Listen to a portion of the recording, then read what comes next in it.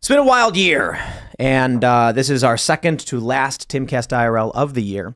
We've got some big stories. Ashley St. Clair breaking a big story that there are illegal immigrants who are flying on airlines without IDs at all and being given premium economy. But it's not just Ashley. There have been many journalists, many commentators who have bumped into this, interestingly, because of Turning Point USA's AmFest. Many of these individuals were flying out of the Phoenix airport, and they could see that these airlines are transporting illegal immigrants from border states all over the country. They have packets, they have information. Many of them didn't speak English, and many of them don't even know where they're going. The concern now we're hearing is coming from pilots of these airlines who don't know who they're flying. There's no security screening. They don't know where these people are coming from. There's no medical screenings. And so, of course, naturally, people are quite upset. But it's even affecting big cities like Chicago, where we're actually seeing Democrat voters standing up, and they are challenging the mayor. They are criticizing Joe Biden. We even have an alderman in Chicago, a Democrat, saying that these policies are causing them great problems. So we do want to talk about all of that. But more importantly, I think it's a good opportunity to talk about a lot of issues because we have an awesome guest. Marianne Williamson will be joining us, and we'll talk about her policies, her plans, the polling. And I think it'll be fairly interesting considering she's actually polling quite well among Democrats. But for some reason, I think everybody gets it. The media and the Democratic establishment are none too happy. Before we get into that, my friends, head over to thebestsongever.com and buy the song. Click download for your price. It is 69 cents, and it's looking pretty good. A lot of people have purchased the song. This is the final call to action. The final call to action is today. At midnight, the tracking officially ends, and we will see 1 week from then where we end up on the Billboard charts. And we're hoping that we did fairly well. The song actually did better than all of our other songs that we've put out, so we're really excited for that. Apparently, we were trending in Toronto and Hong Kong. Surprising. And a special shout out to the Daily Wire crew, Jeremy Boring, Michael Knowles, for the original song, the lyrics which we used, and for helping promote as well. It's looking really, really great. So let me just say to each and every one of you who want to help us smash through the gates of these institutions and the machines that seek to keep us from it, download this song for 69 cents. It's the last opportunity, and we really do appreciate all of your support. It's looking pretty good, but I gotta say, we are finding out just now in the 11th hour, they're saying that something's wrong with the tracking and the online streams. Sorry, but we don't know if we're gonna be able to count these. And we knew this was gonna happen, which is why we heavily prioritized sales instead of saying, go watch the YouTube video like we did in the previous releases, because they keep trying to play this game with us. It is what it is. If everybody who is listening right now downloaded the song, we would shatter our way into the Billboard charts. So with your support, we can make that happen. Also, head over to timcast.com, click join us. We are going to have a members only uncensored show coming up. It should be a lot of fun. So smash that like button, subscribe to this channel, share the show with your friends. As I already mentioned, joining us tonight is the lovely Marianne Williamson. Hi, thank you for having me. Thank you for coming. Do you want to introduce yourself? I'm Marianne Williamson, and I'm running for the Democratic nomination for the presidency. And yeah. Right on. Right on. Is there anything else? I mean, I know you're an author. Is there anything else in your career that you'd like to? I've had a 40-year career. I've written 15 books on inspirational spiritual subjects. I write and talk about the universal spiritual themes at the heart of all the great spiritual and religious traditions. I wrote a couple of books that are about politics. I've been a nonprofit activist. I founded nonprofit organizations. One that was an AIDS organization that has served 16 million meals to homebound people. It began as an organization that would serve meals to homebound people with AIDS, and as it has continued through the years, it's to all homebound people dealing with critical illness, because fortunately, there's less of the AIDS-related situation in Los Angeles today, although it still exists, obviously. And I've co-founded peace organizations. I was once a non-denominational minister. Wow. At a non-denominational church in Warren, Michigan. So I've done a lot of things, and this is my second time running for president. Right on. And we actually have one of the recent polls showing you at 13% among Democrats. So it's actually, you're doing fairly well. Well, I'm sorry. Oh, no, I was going to say, so we'll get into all of that. Thank you. But I'm really excited to have you here. It's an honor and a privilege. Thank you so much for coming. Thank you very much. Phil Labonte is hanging out. Hello, everybody. My name is Phil Labonte, lead singer of heavy metal band All That Remains, very failed musician, anti-communist counter-revolutionary. We're here with Ian. Yeah, the guy. I'm gonna make some. I want to bring some scientific realism to these crystals in front of me because people made fun of me in the past. Crystals actually do vibrate. You know, there's something called sympathetic vibration, where harmonic resonance can cause one crystal to start vibrating, and then other crystals across the room will start vibrating. And your bones are made of crystal called hydroxyapatite in conjunction with other materials. So we're vibing. This literally. is why whenever Allison and I go out, we buy Ian rocks. Oh, and that's also why I got to chill, keep your tone cool, because a lot of communication is in the tone. So let's have fun. Thank you for buying those rocks for me. Absolutely. He has a ton. Like we bought vibrating rocks. I think what you said relates to what we were talking about with Twitter before, that a lot of communication is in the tone. Yeah, and with text, it's lost. Text is just throwing a piece of paper at someone, basically. Yeah. I mean, I've had somebody once said to me something about something I didn't like your tone or something. I said, it's a text. There is no tone. Yeah. Yeah, well, let's get into it. We got Serge pressing the buttons. Yeah, I'm hanging out. Let's just start the show. We're going to start with this story from Ashley St. Clair because, I'll be completely honest. I think we have a great opportunity to talk about much larger issues as we're ending out the year. Tomorrow we'll have James O'Keefe, and it will be our last show of the year, so we're really excited. But this is still a very interesting story coming from Ashley St. Clair, which can kick off an immigration discussion. Ashley St. Clair tweets, I am in possession of legitimate major airline boarding passes for migrants that quite literally have the name printed as no name given. Incredibly difficult to post these without putting the insiders at risk working on it. This will continue to unfold over the coming weeks, but I confirm these are legitimate boarding passes. I am at a loss for words for what I am verifying. Thank you to everybody reaching out. Ashley St. Clair also tweets, receiving all of these tips, I was able to call many sources directly here on X. A pilot who wanted to remain anonymous was able to create a burner account, join our space, and use the built-in voice change feature to stay safe. She then celebrates X, the best platform so far. But the big news that we've been seeing over the past couple of days is record-breaking illegal immigration flowing into Eagle Pass. We're seeing now over 10,000 per day. They're estimating around 270 or so thousand individuals coming in just this month.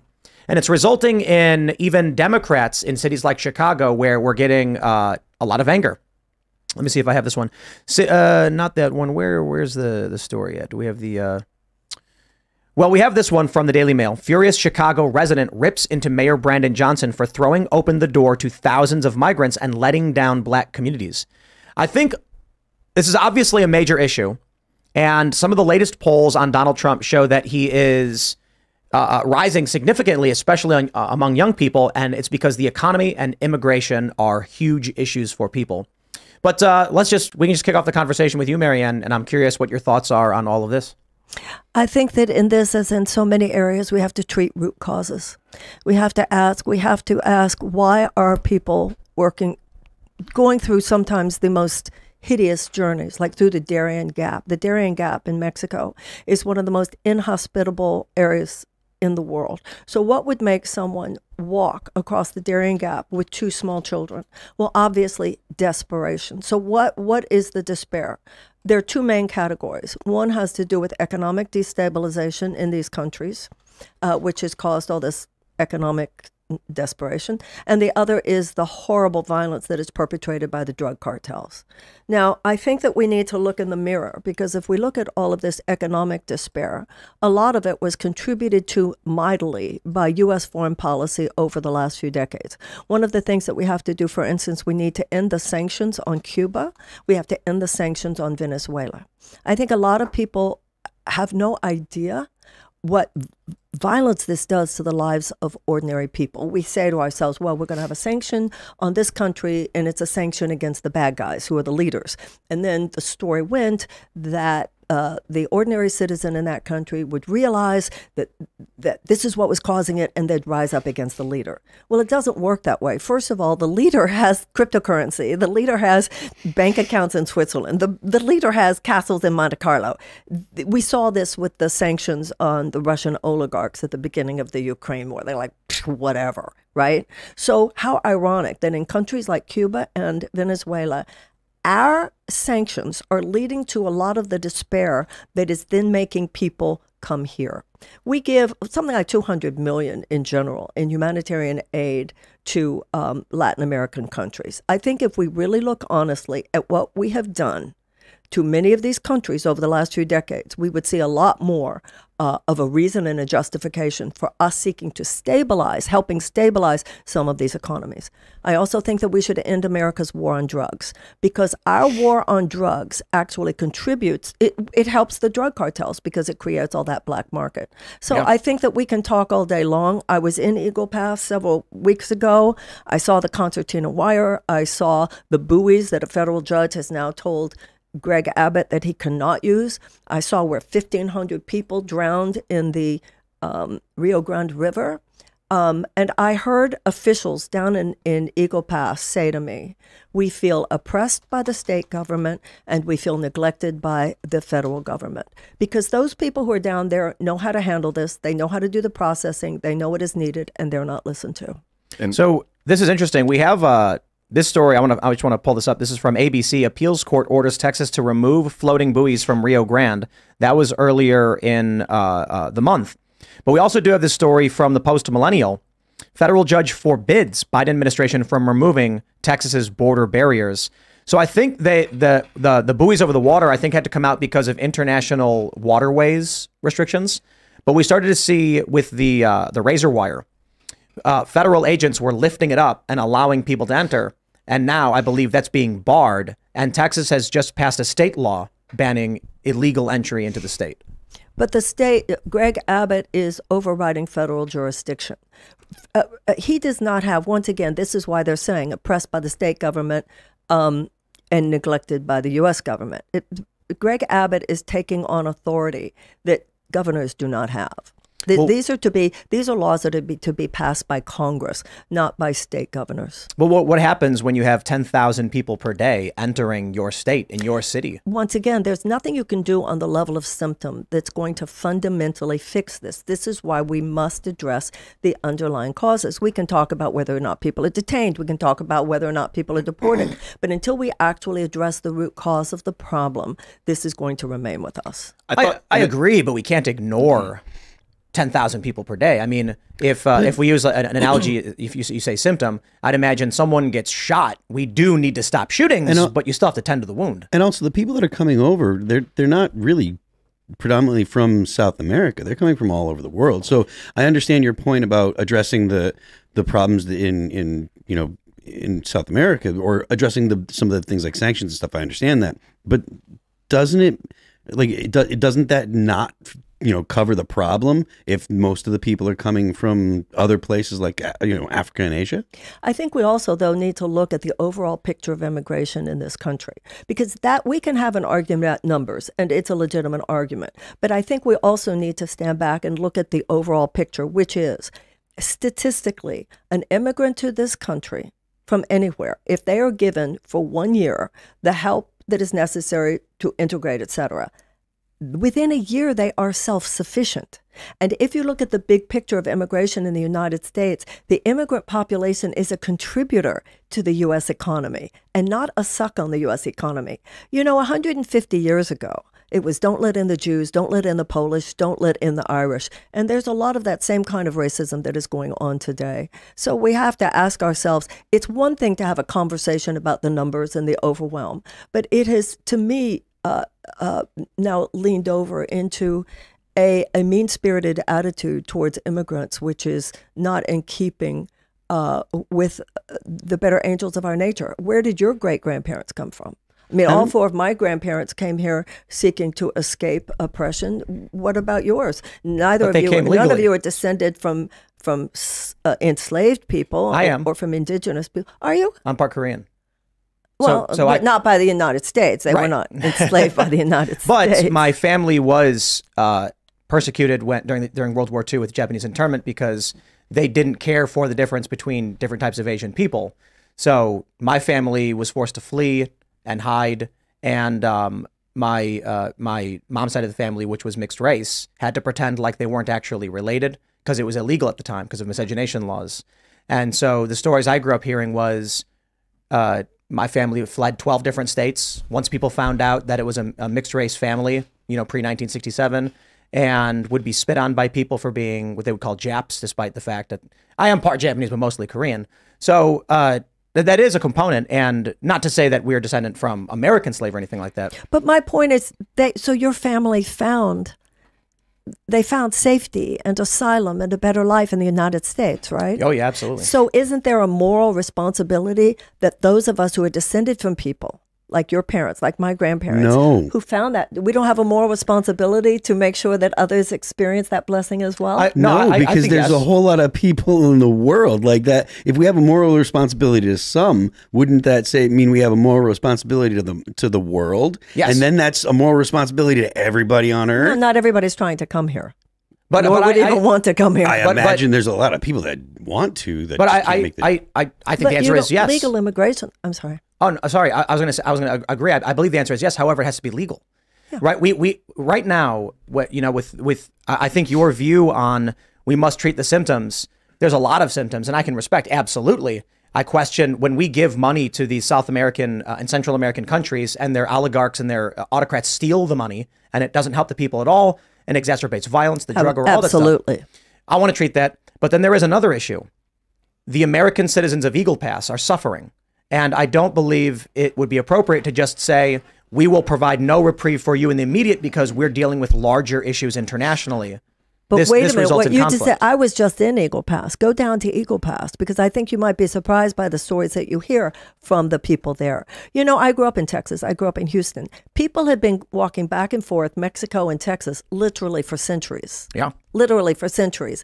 And the people in Eagle Pass that I spoke to absolutely know how these processing centers could work, how the medical could work. It could be set up very differently than it is. And the people in Eagle Pass are the ones who would know what to do. But what about, for instance, the people in Chicago, the black community specifically that has been in uproar over the past several months? You said that plane came from Phoenix.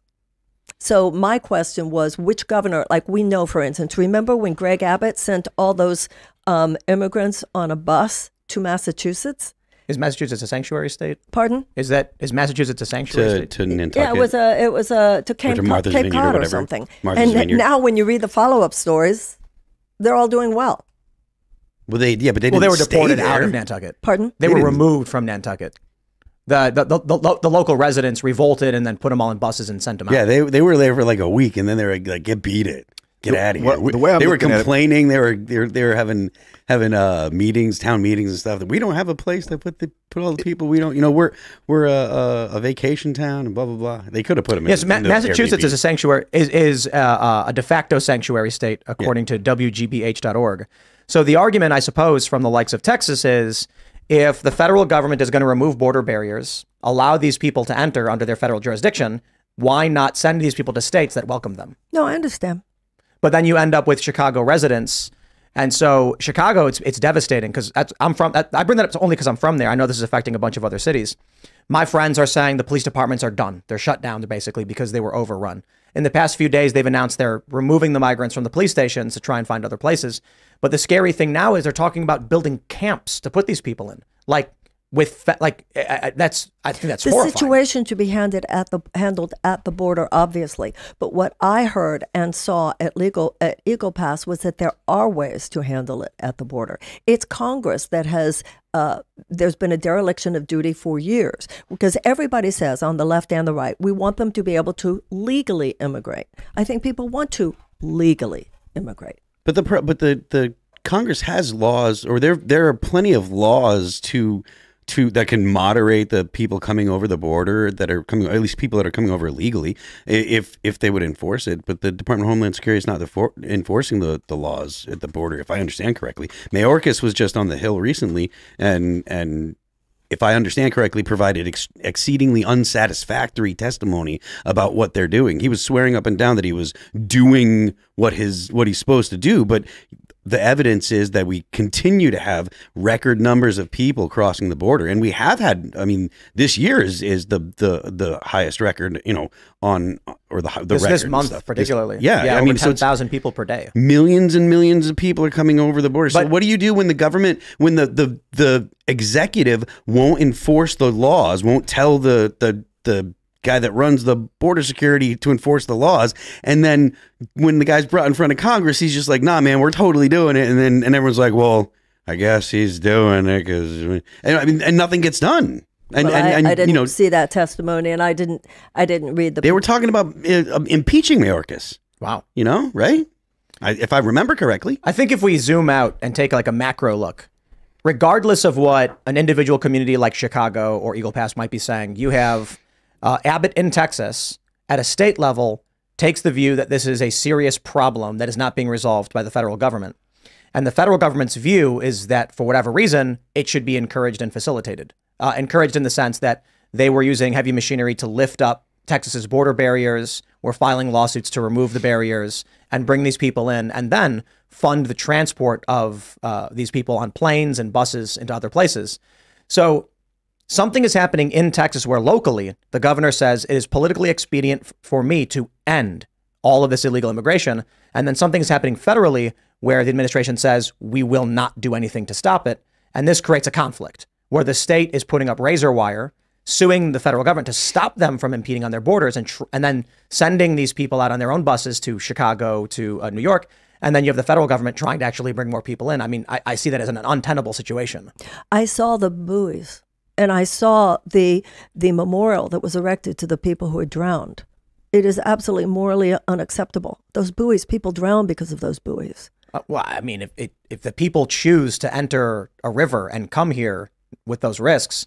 Once again, for me, that goes back to the trauma in someone's life that would make them take a journey like that on foot over a desert through the Darien Gap, and for the United States to look at in what ways have we contributed to that despair. If you look at U.S. foreign policy in Latin America over the last few decades, you see how many ways we have not supported democracy. But we talked about.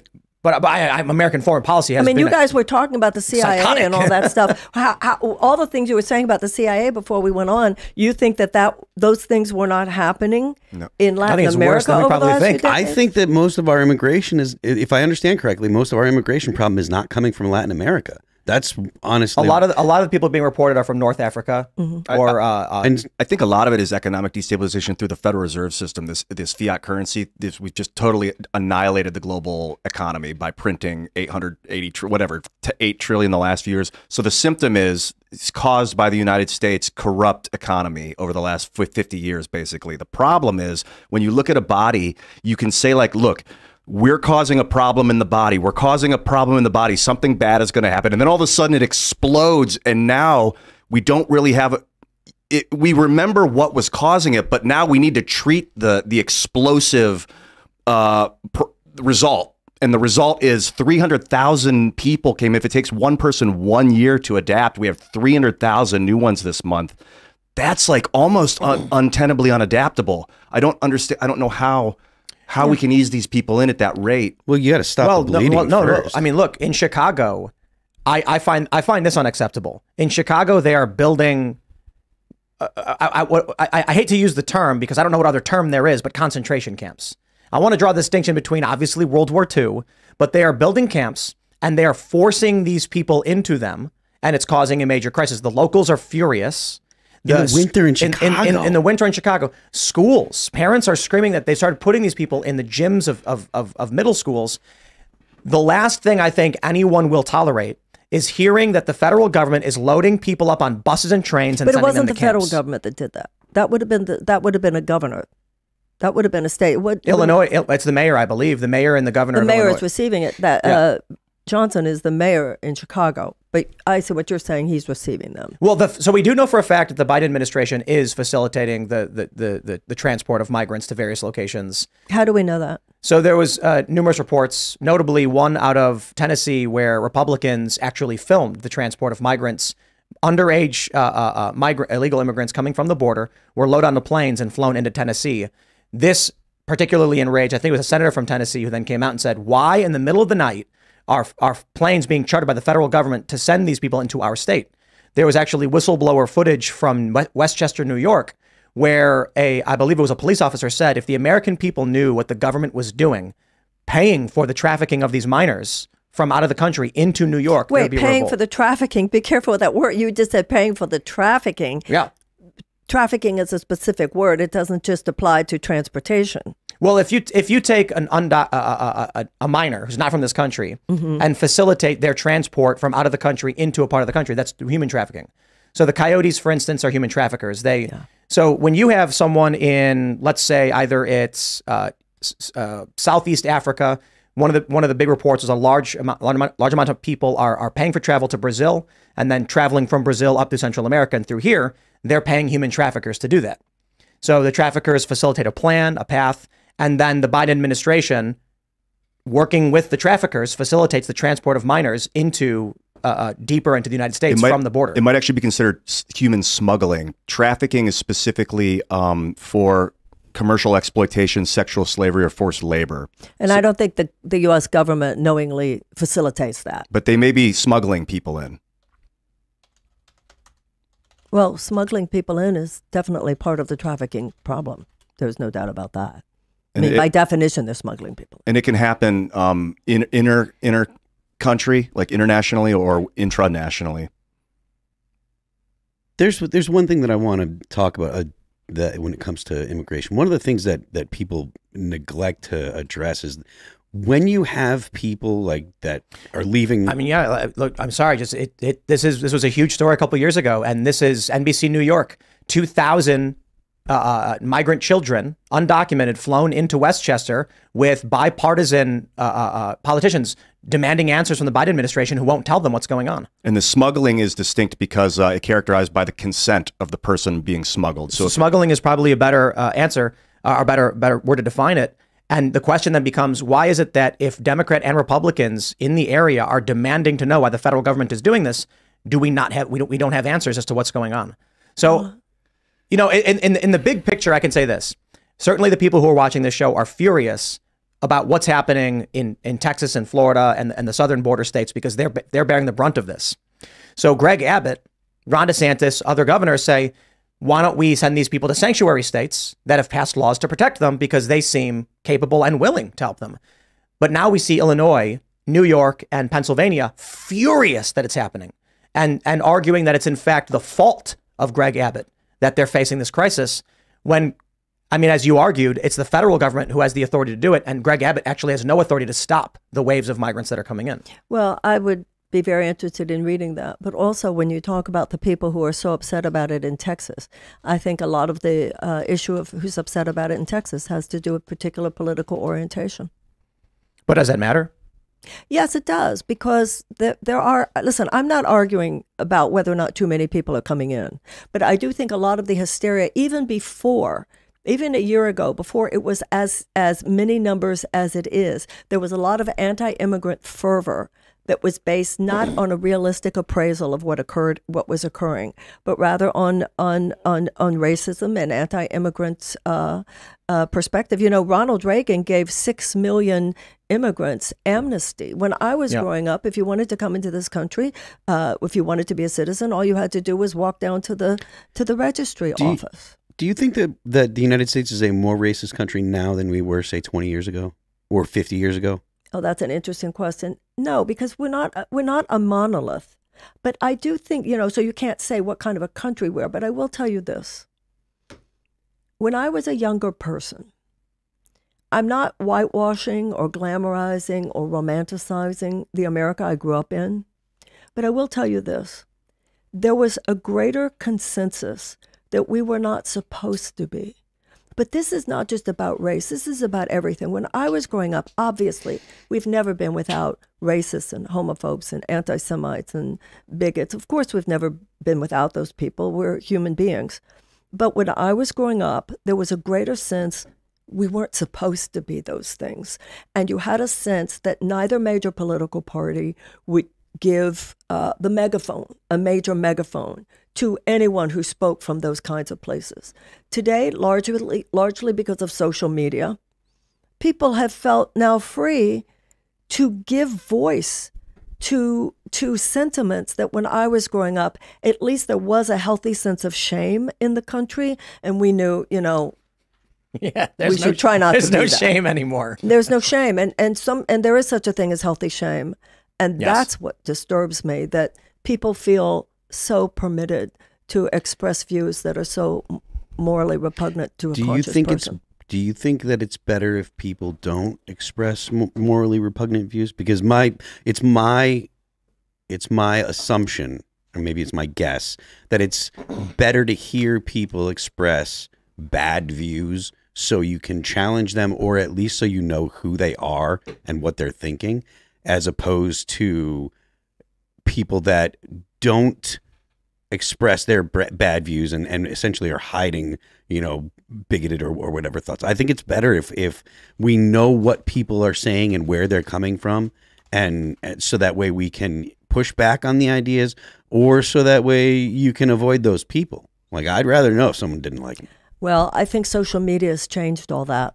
I think before social media, there would be a degree on which I would agree with that. Social media, when people are saying these things for the clicks, it's like I remember hearing Sacha Baron Cohen say, if Hitler were alive today, he'd be taking out 30-second ads on Facebook. Some truly, truly hateful things are being said in a way that I do not believe makes for a healthier society. So this was one of the big stories. October 2021, Biden secretly flying underage migrants into New York in dead of night. They had Westchester County Police standing by as passengers were arriving. And this was just the first. That's the New York Post, though. So I'd have to read that, Tim. I can't. If the New York Post writes an article like that, I don't know. I'm interested. Trust me. I will follow up on a lot of this, but I don't look at an article in the New York Post and go, oh, that's totally what's happening. I don't know. I find that, like, I have a lot of love for humanity in general. Just in general, I see humans' eyeballs and I see, like, consciousness. But there's also a concept. NBC is sufficient, though, right?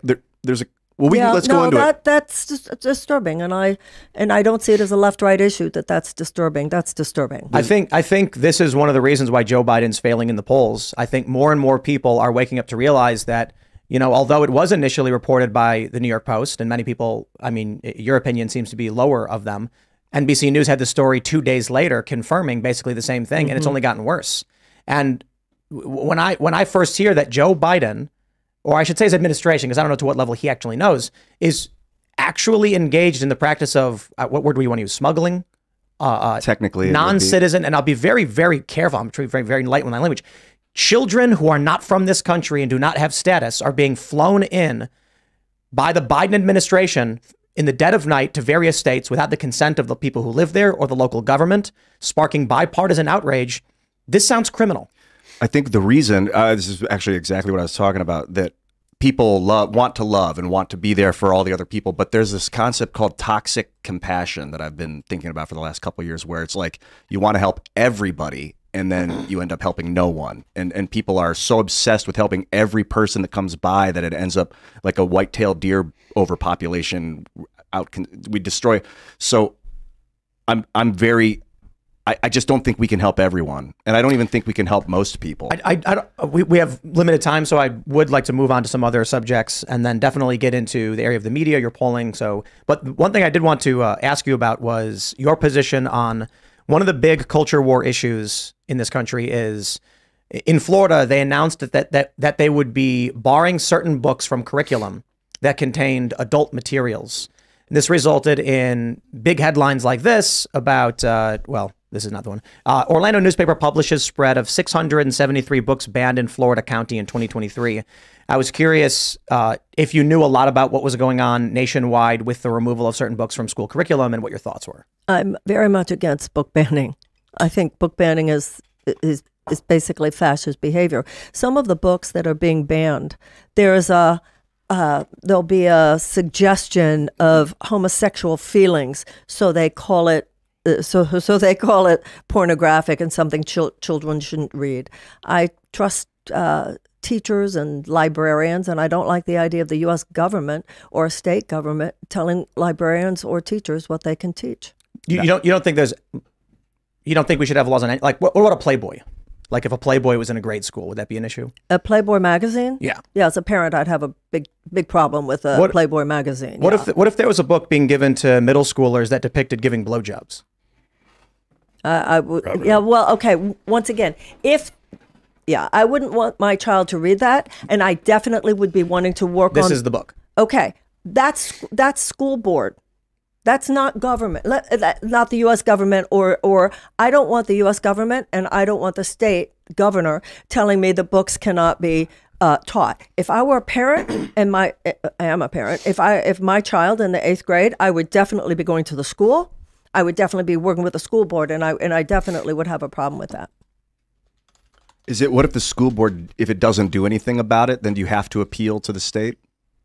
I don't want this. I don't want a governor telling colleges what classes they can teach. This isn't colleges. This is no, and even the 8th grade school. Yeah, no, I don't think the governor should be telling schools what they can teach in the 8th grade. I would have a problem with that, but that's school board. And then you elect people to your school board. If you had a child between the ages of 10 and 12, and the teacher was providing them instruction on how to use anonymous gay sex apps, would you call the police on that teacher?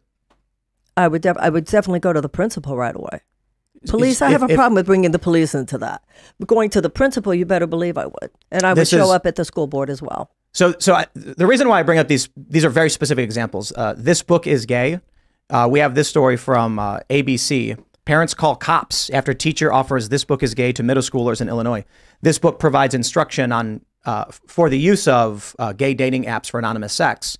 And these are middle schoolers. These are 10, 11, and 12-year-olds. Mm-hmm. So the parents finding out that the teacher was doing this, I mean, that's pedophilia. That's grooming behavior. That is outright egregious and illegal. When I don't even want to say conservatives, but it seems to be the case when, let's say someone like me, I'm from Chicago, and I grew up with a Democrat family. When I find out that adults are providing children this kind of stuff, I say that's a bad thing. We shouldn't allow that. However, for some reason, I end up with, we had the woman, what was her name from the Majority Report? Emma Vigeland? Emma Vigeland came on and actually defended that these books be kept in middle schools. No, I would not agree with Emma Vigeland. Yeah, I think she hadn't read the books either when she made that statement.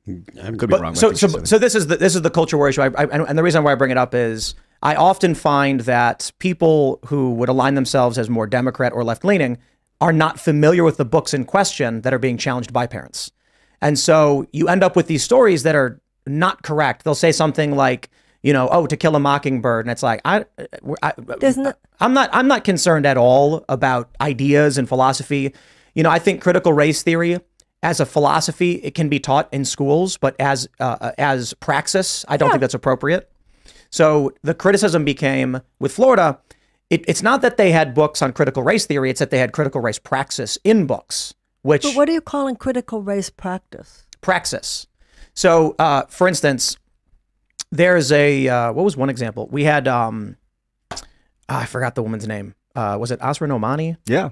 That was her name? Mm-hmm. A lot of the books that they were bringing into Florida would say something like, you know, we have the classic math problem where it says a train leaves Cincinnati traveling 50 miles an hour and a train departs Pittsburgh traveling or whatever. And, you know, at what point do they pass? But now what the books are doing, it'll say Evan is white and has been detained by police 2 times in the past year. Jamal is black and has been detained 17 times. What percentage of the times have police been racist? And these are the kinds of questions that are being put in books. So this is called praxis, where the idea of the ideology is embedded in a separate subject.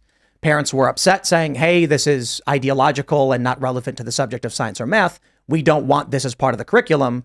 And so then what ended up happening is they say, okay, well, we're going to remove this from curriculum. But then, of course, the media reports it as Republicans ban books. But but see, even the way we're contextualizing the conversation, I don't think is very helpful. I don't think it's a left-right issue. For instance, if you are a parent and you don't want your child in the 7th grade reading a book about blowjobs, I mean, that's just, to me, that's not a left-right issue, that the child is learning about that in school. But to me, as an American, not as a left-winger, but as an American, I do want my child to learn, for instance, about unequal application of criminal justice when it comes to race. So, if a black person is given a sentence in a courtroom in the United States, that black person is liable to have a 20% longer sentence. What I didn't like about what you said was it was a specific projection onto the police. when not every policeman is racist. That's praxis. However, Yeah. the idea, though, that the white person is stopped so much less than the black person, I don't have a problem with kids learning that in high school. But shouldn't topics like that be their own subject as opposed to mixed into other topics? Because what ends up happening is if you're teaching kids math and you're adding additional subcontext, yeah. then you end up with people that aren't learning the subject they're supposed to be learning, and that's part of why our schools have such a problem with making test scores, and we have kids that are graduating without, that can't read at grade level. Some can't read, functionally can't read at all, and a lot of it is because of these kind of this means of teaching. For the type of teaching and the framework they use, it's part of the reason. I mean, there's a lot of reasons. There's parents aren't making sure their kids are getting to school and stuff. Parents aren't taking care of their parental duties. There's a lot of things. Opioids. Kids dropping out and stuff like that. Absolutely. There's a lot of reasons. But you do see the more whatever institution, whatever you're dealing with, whether it be an institution or whether it be corporations with their HR departments focusing on like DEI and stuff like that. When you have those type of departments and that kind of focus, you are taking away some of at least a portion of the resources that are supposed to go to actually teaching, and you're putting them to things that don't teach them or hinder them teaching. Because if that were its own class in, like, whether it be social studies or whatever, in civics or whatever, if the type of awareness or social justice was its own class, that's one thing. But if you're mixing it in with other things, then you're going to have it watered. Wow. Have a problem with this. Sorry, I think entertaining. You're making some points that are understandable. However, what those of us on the left are arguing, that children should learn, for instance, our racial history in this country. Well, no one's arguing against that. Yes, many people are arguing against that. I'm sorry, many people are arguing against that. And there's this hysteria about critical race theory, and they think just teaching people about the history of slavery in the United States. But that's not true. That's not critical race theory. That's not critical race theory. Do you know that there are schools? I remember I was in South Carolina, and there's a law that if any child goes to the teacher and says, "That made me uncomfortable," that then the teacher cannot teach that book. Yeah, and that came from the left because of people that, like, from microaggressions and stuff like that. If you feel uncomfortable in a class, it was the left-leaning people that wanted. I kind of agree with that, actually. Yeah, the left-leaning people were like, "Oh, the point is, a child. All that has to happen in that case is that the parents tell the child, Tell the teacher this makes you uncomfortable. Once a child gets into high school, you start reading books about things that. I mean, part of literature, part of art, part of movies, there's some things that are going to make you uncomfortable. And if you really know the history of the United States, some things let me ask, do you agree with critical race theory?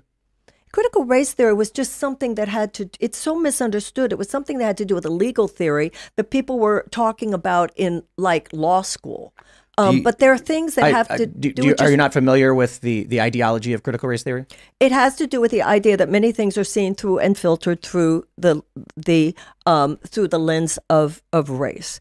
But many things that parents had been lining up to complain about in school boards around the country just were anything that had to do with race, and calling it in this almost hysteria about critical race theory. I think there's a big difference between critical race theory and teaching children the truth about the history of the United States, which I believe, regardless of our politics, is a requirement for conscious citizenship. So outside of, perhaps there are a lot of ignorant people who they're complaining for a variety of reasons. I won't speak to them. I'm sure they exist.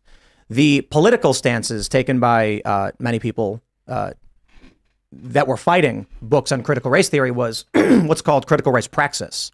And that is to take the ideology from Kimberly Crenshaw and Derek Bell and apply it into schools through science and math and other subjects unrelated to, say, social studies. So you'd end up with a lot of political commentators saying things like, my position, for instance, take the literal book, Critical Race Theory, and bring it to any school you want and let children read it and even give them a lesson on it. But critical race praxis was when they did, like, a math problem. Like you were just talking about. Right. Yeah. So the issue I take with critical race theory is that it is an abhorrent racist ideology that advocates for segregation. And the critical race praxis was to take that ideology and apply it and teach children.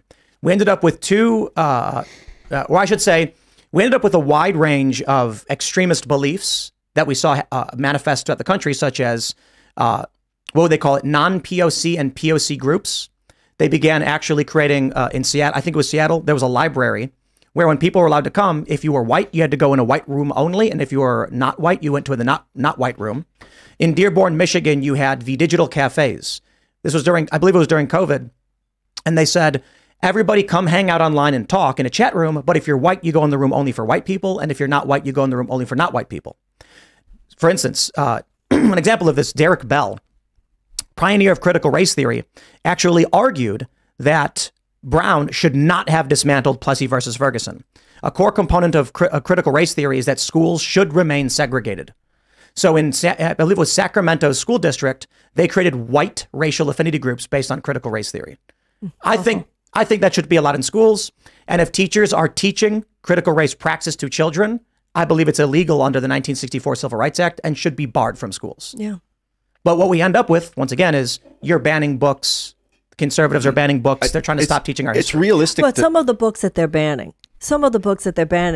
Grapes of Wrath. Yes, Grapes of Wrath is one of the top 100 most banned books. Grapes of Wrath, The Portrait of Dorian Gray, because someone has a homosexual feeling.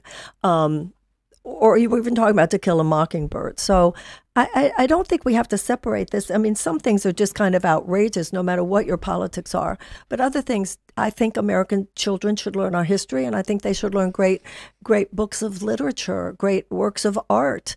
I think we all agree. Okay, good. So we don't have to turn this into a war. But I think the issue is if, say, Ron DeSantis comes out and he put this on floridagov.com, or I should say they did. Actually, I think, no, this is Ron DeSantis. The books they banned were Genderqueer, Flamer, This Book is Gay, and Let's Talk About It, books that contained pornographic and adult materials and instruction on those things. But for junior high school? This is middle school. No, I wouldn't want that. But so the issue then becomes the media widely reports he's just banning books in general.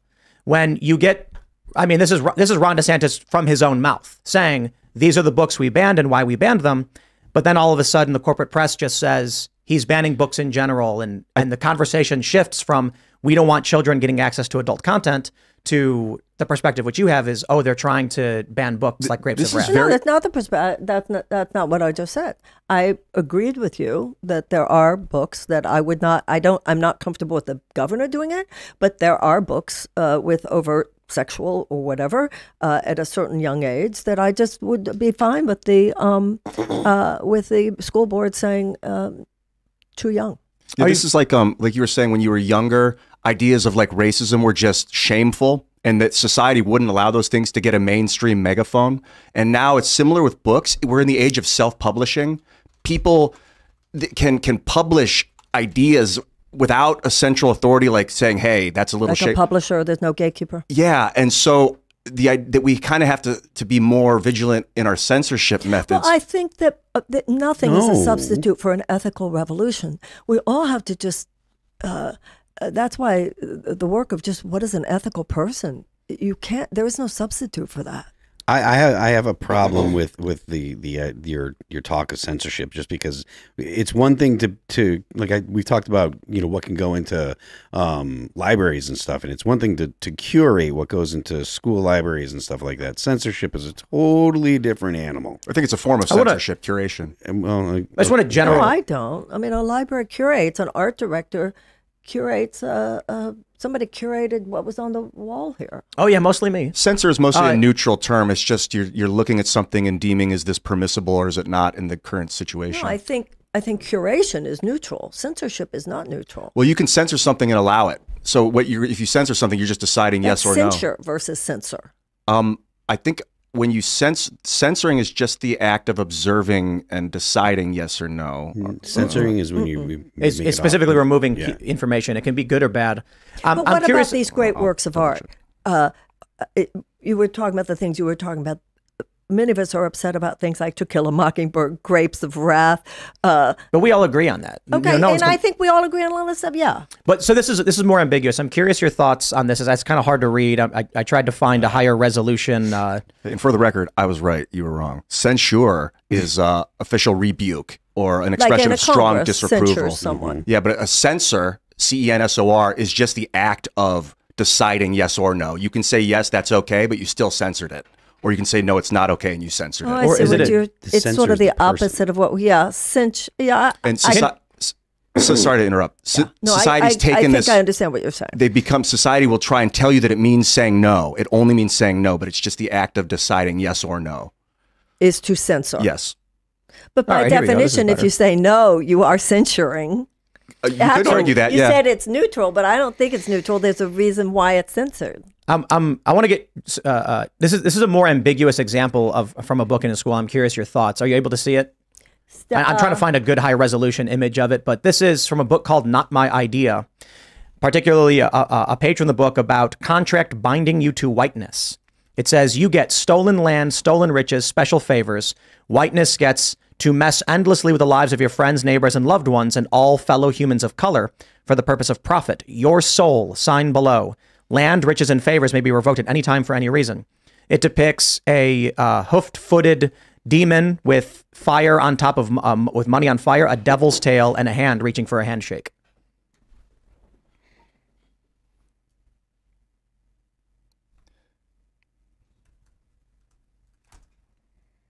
No, I think that's terrible. So this is critical race praxis.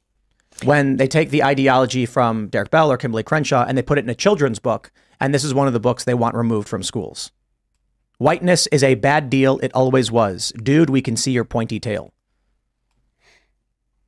This is what's in grade schools. And this is the reason why, like, this is the stuff that as much as conservatives are trying to get stuff out, and there is going to be, or there are going to be attempts by more authoritarian conservatives to try and attach their limits on people's rights and stuff like that. That's going to happen.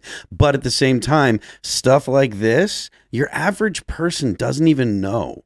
Like, they're not even aware. And then when it's presented to them by the media, which you understand exactly how duplicitous and difficult it can be with today's modern media, when it gets presented to the average person by the media, they do everything they can to make this seem like this isn't the situation. They make it seem like it's all racists and all bigots and blah, blah, blah. But then you actually look into it, and the situation is, no, there's really objectionable stuff being put in schools that parents are objecting to. And then the FBI goes after the parents for protesting. You know, this is the government that we have right now. This is the real federal government. FBI going after a parent because his kid was sexually assaulted. This is state level. So in Virginia, Loudoun County, are you familiar with the Loudoun County conflict, which has been going on? So Loudoun County is about 30 seconds from here, Loudoun County, Virginia. And there was I believe she was a preteen girl, was raped in the bathroom by a boy wearing a dress. The conservatives tend to report it as a trans boy, but I don't think the boy was trans. I think the boy was like non-binary identifying or something, just wearing female clothes and using the girl's bathroom. The school covered it up. It led to a huge scandal, which was a huge component in why Northam didn't win re-election and why Youngkin did. The father got arrested when he went to the school board demanding to know why the school covered up the rape of his daughter. So these are the extreme stories that are popping up for the people who are, you know, attuned to it. The corporate press, of course, is not talking about it. So, you know, I think they slander people that do. Of course, like I think much of what you experience, how they lie about you, it's so widespread. It's actually hard to break through. I did just bring up this site just to show you this. Not my idea. The passage I just showed you. This is a children's book where they say this about whiteness, and I do want to talk about this, and this is, I don't know, I figure I'd bring this story up to see what your thoughts are. There's a movie coming out called The American Society of Magical Negroes. It's got people very angry because in the trailer for the film, they say, actually, let me see if I can just play this and I'll get your thoughts on it. Let's see if we have, I might have to unmute the site. No, we're good.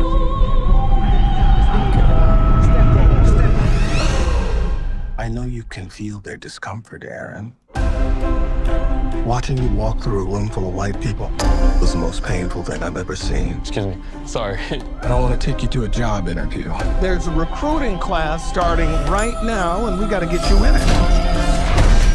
Welcome to the American Society of Magical Negroes. I don't really understand. It's easier said. What's the most dangerous animal on the planet? Shark. White people, when they feel uncomfortable. White people feeling uncomfortable precedes a lot of bad stuff for us. That's why we fight white discomfort every day. I'll pause right there and say, show this, a meter showing white tears next to a police officer.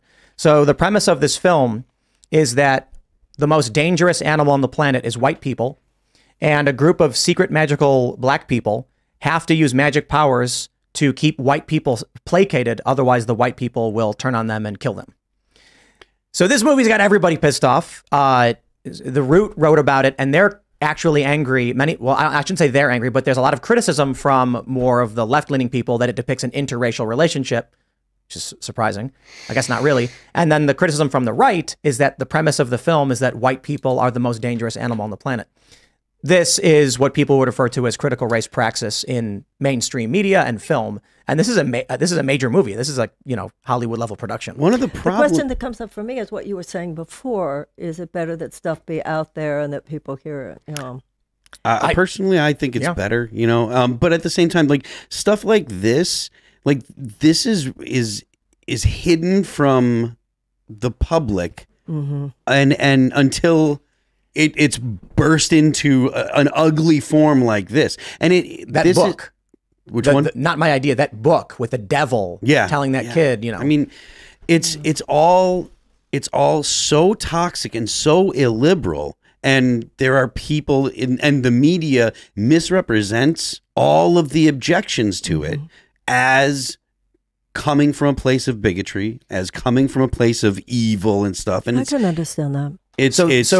I can understand that. This is why when it comes to a show like ours, we have every conservative in the world emailing us asking us to come on, and not a single liberal emails us asking us to come on.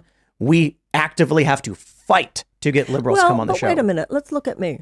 I'm very left wing in my political views, but I agree with most of what That's you why you're guys sitting are in this chair. saying. I mean, this to me is we're talking about a lot of things here that I don't even see as left-right issues. I agree. But do you? They've been turned into left-right issues. But And so the issue is when you have high-profile, prominent liberal or leftist commentators who know exactly what we're talking about, they will not come on this show because they would have to put themselves in a position where they're in opposition to their tribe. Do you consider? my own tribe is not very nice to me. But you see, that's exactly it. The people who are trying to remain within the circle of the dominant left ideology have to agree with critical race theory. And if they speak out against it, they will get canceled. They will get banned from media. They'll get lied about. They'll get smeared. Well, that's why I said earlier, if we could just stay away from that term. The term is such a hot potato. It's not helpful. It's what we're talking about here. It doesn't help to even talk about it in terms of critical race theory. It seems to me. But this is what critical race theory is. This is but there are those who would argue differently. But they're wrong. Well, this is critical race praxis. This is practice. But more importantly, when we have the book, we have Kimberly Crenshaw's book, Critical Race Theory, the core ideology. And it explicitly talks about what the ideology means, what it represents, what their goals are. Derek Bell, of course, famously said he thought Plessy v. Ferguson was wrong and he wants segregation in schools. So when someone comes out and says, I would argue critical race theory is something different, they are lying. There's two things that they could be wrong too, but anyone arguing in favor of segregation, I think, is doing bad. First of all, I wonder, do you consider yourself a liberal or do you consider yourself a progressive? Well, this is what I feel. I feel everybody needs to come out of their silos right now. Okay. I think these labels are not helping any of us. I don't even think they help us at this table. I think this table has been an example of the labeling is the one places where we've gotten off.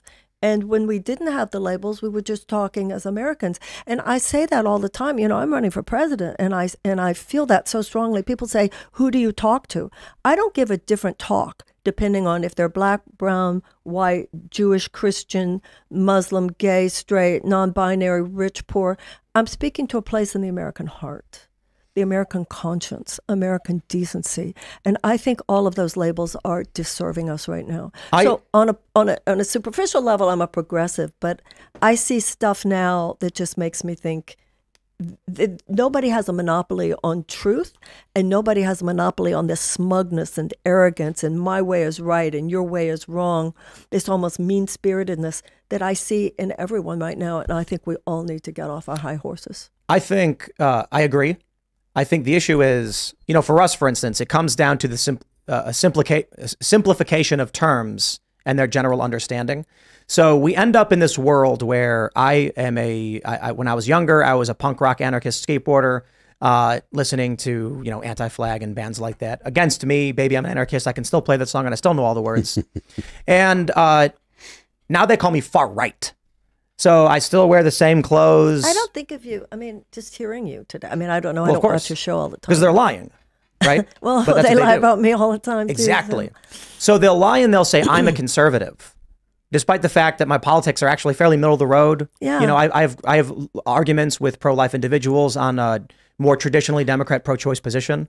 But That's what I mean. Let's drop the labels aren't helping us right Yeah, now. getting people locked into boxes and silos of what they think they are. I think that's a tactic used by people that want to maintain control of a society. And they also are creating an artificial dichotomy as a kind of screen to hide the real division.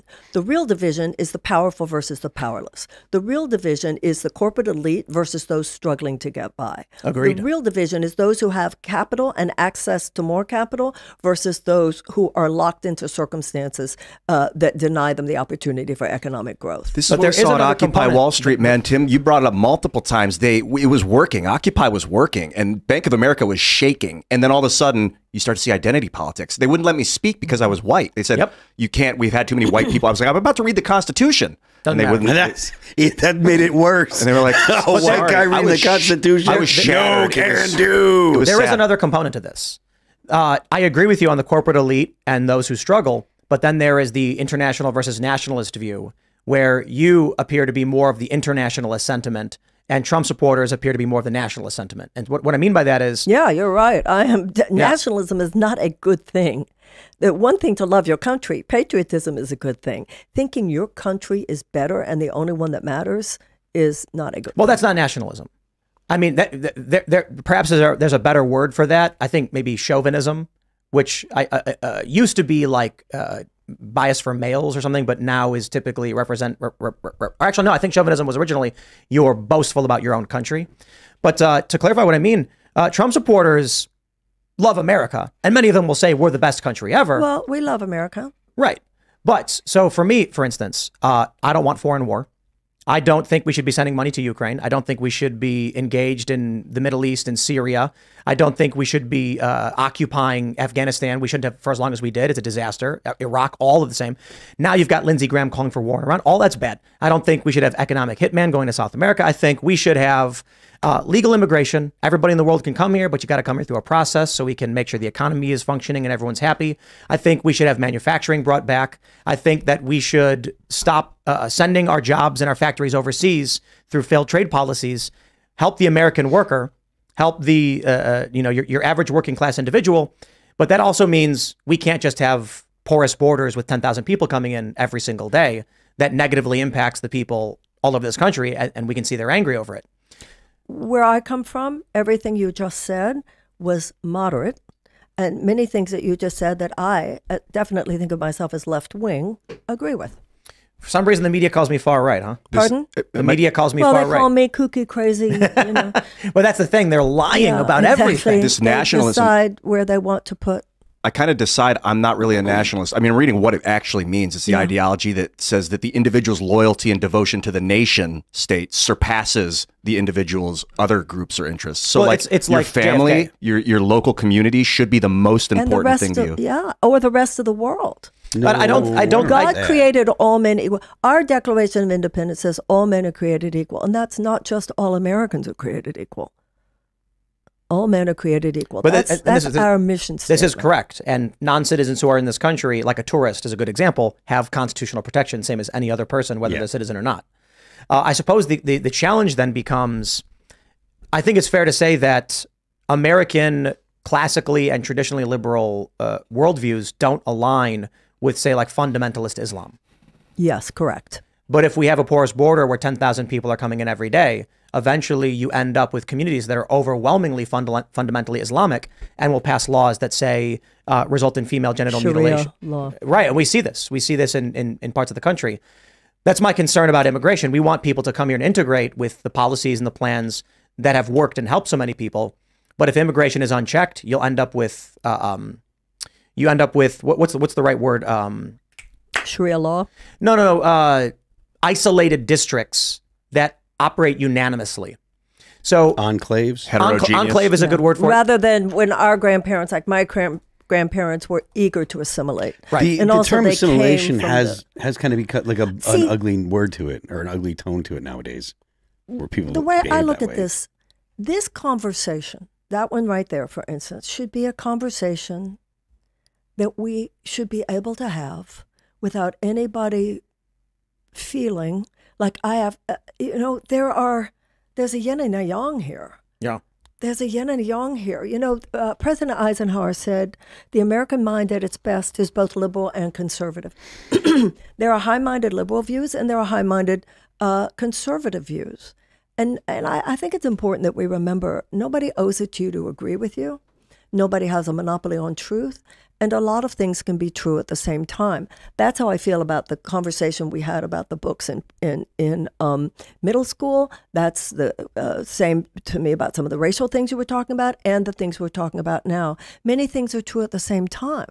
And the point, the founder's vision was that if we do talk about it, we're all educated, we're all thinking. What's happened is this characterological way that we all jump to a conclusion, jump to an alignment with a kind of knee-jerk identification with what we think our side is supposed to think.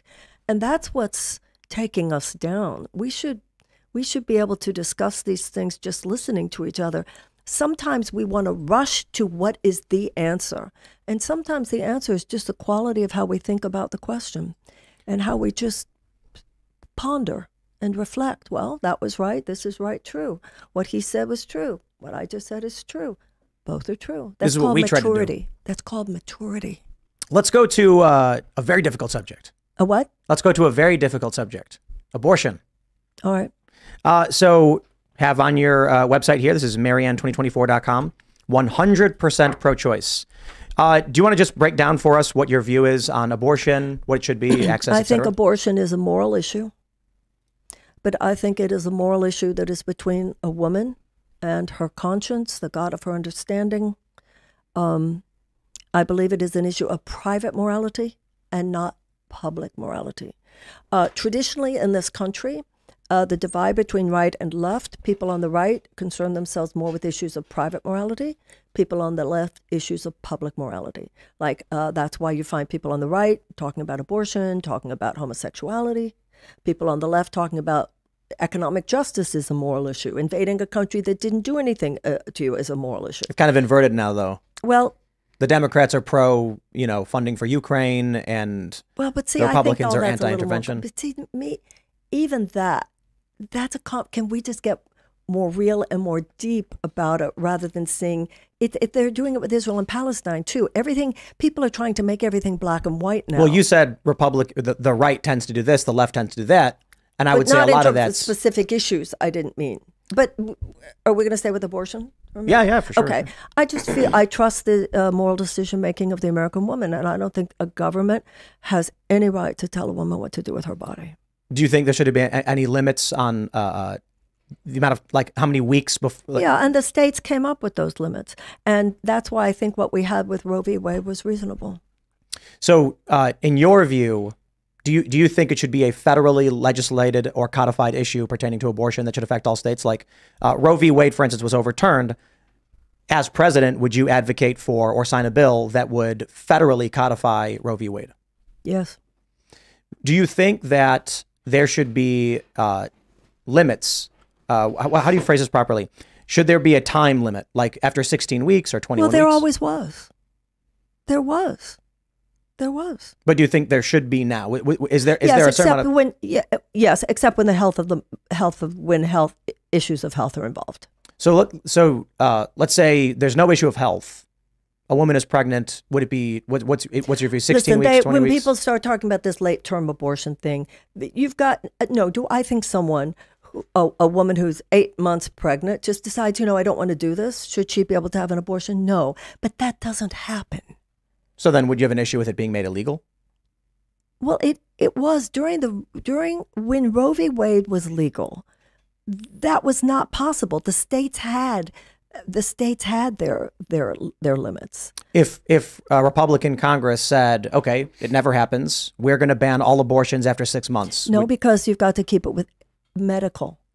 I mean, you see what's happening with Kate Cox in Texas now. I don't think a government should get between a woman and medical decisions. This is the first I've heard of Kate Cox. Tell me about it. I think Tim's looking it up right now. Yeah, Texas Tribune. Kate Cox's case reveals how far Texas intends to go to enforce. There's judges saying what that woman has to do, and she has to leave Texas to get an abortion that was necessary and that was for her health and for her the viability of her being fertile in the future. Yes, but this was, I believe, the Supreme Court ruled the doctor did not demonstrate a medical need. The doctor. That's a bunch of men who are judges in Texas should not be determining what the doctor calls medical need. And what the doctors were claiming was that her future fertility was at stake. Yeah. So yeah, and that's not for a bunch of judges in Texas to say, you therefore have not demonstrated medical need, because they don't consider that a medical issue.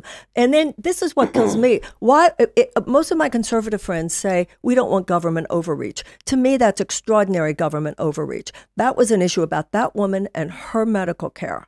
And those I agree. old men on some court in Texas saying that's not. I wouldn't go that far, but I do think when it comes to medical issues, it's being debated right now. Conservatives saying it's trisomy 18 or something like that. I'm not familiar with the ailment of the child, and they're concerned that it could negatively impact her fertility, and the child may not even live that long. There's a possibility the child could live long, but they're not sure.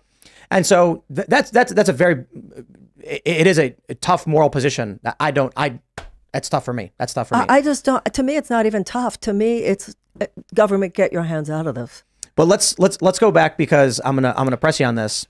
If the Republicans said, if you think elective late term abortion never happens, then how about we have a ban? Elective abortion after 6 months is hereby made illegal. But that is already under Roe v. Wade. That was already true. Under Roe v. Wade, that was already true. The states had their limits, and then beyond that, there had to do with what a doctor had to say. Sure, but yes, you would agree with a law banning elective abortion after 6 months? I don't want to give you the set time frame. You can choose whatever time frame you want. After a certain period of time, yeah. My concern is with the definition of what it means to be a medical issue, and how do we protect against abuse of the system. I've never been one to say that potential crimes of an individual should then infringe upon someone else's rights for, say, like medical care. And I'm not talking about elective abortion. I'm saying, if a woman has a very serious disease and is going to hemorrhage or something, and the doctor's like, ma'am, you're not going to make it, we have to operate now. I think it's absurd to be like, but that would abort the baby, so we got to talk to a judge or something. The concern there, however, is there have been instances where people have tried to argue mental health qualifies and have tried to use that to get elective abortion. It may be rare, but this is the concern conservatives have and pro-life individuals have, is preventing abuse of the system and abortion as contraception. No matter what law you pass, there's going to be abuse of the system. I agree, yeah. So that's not a reason not to pass a good law.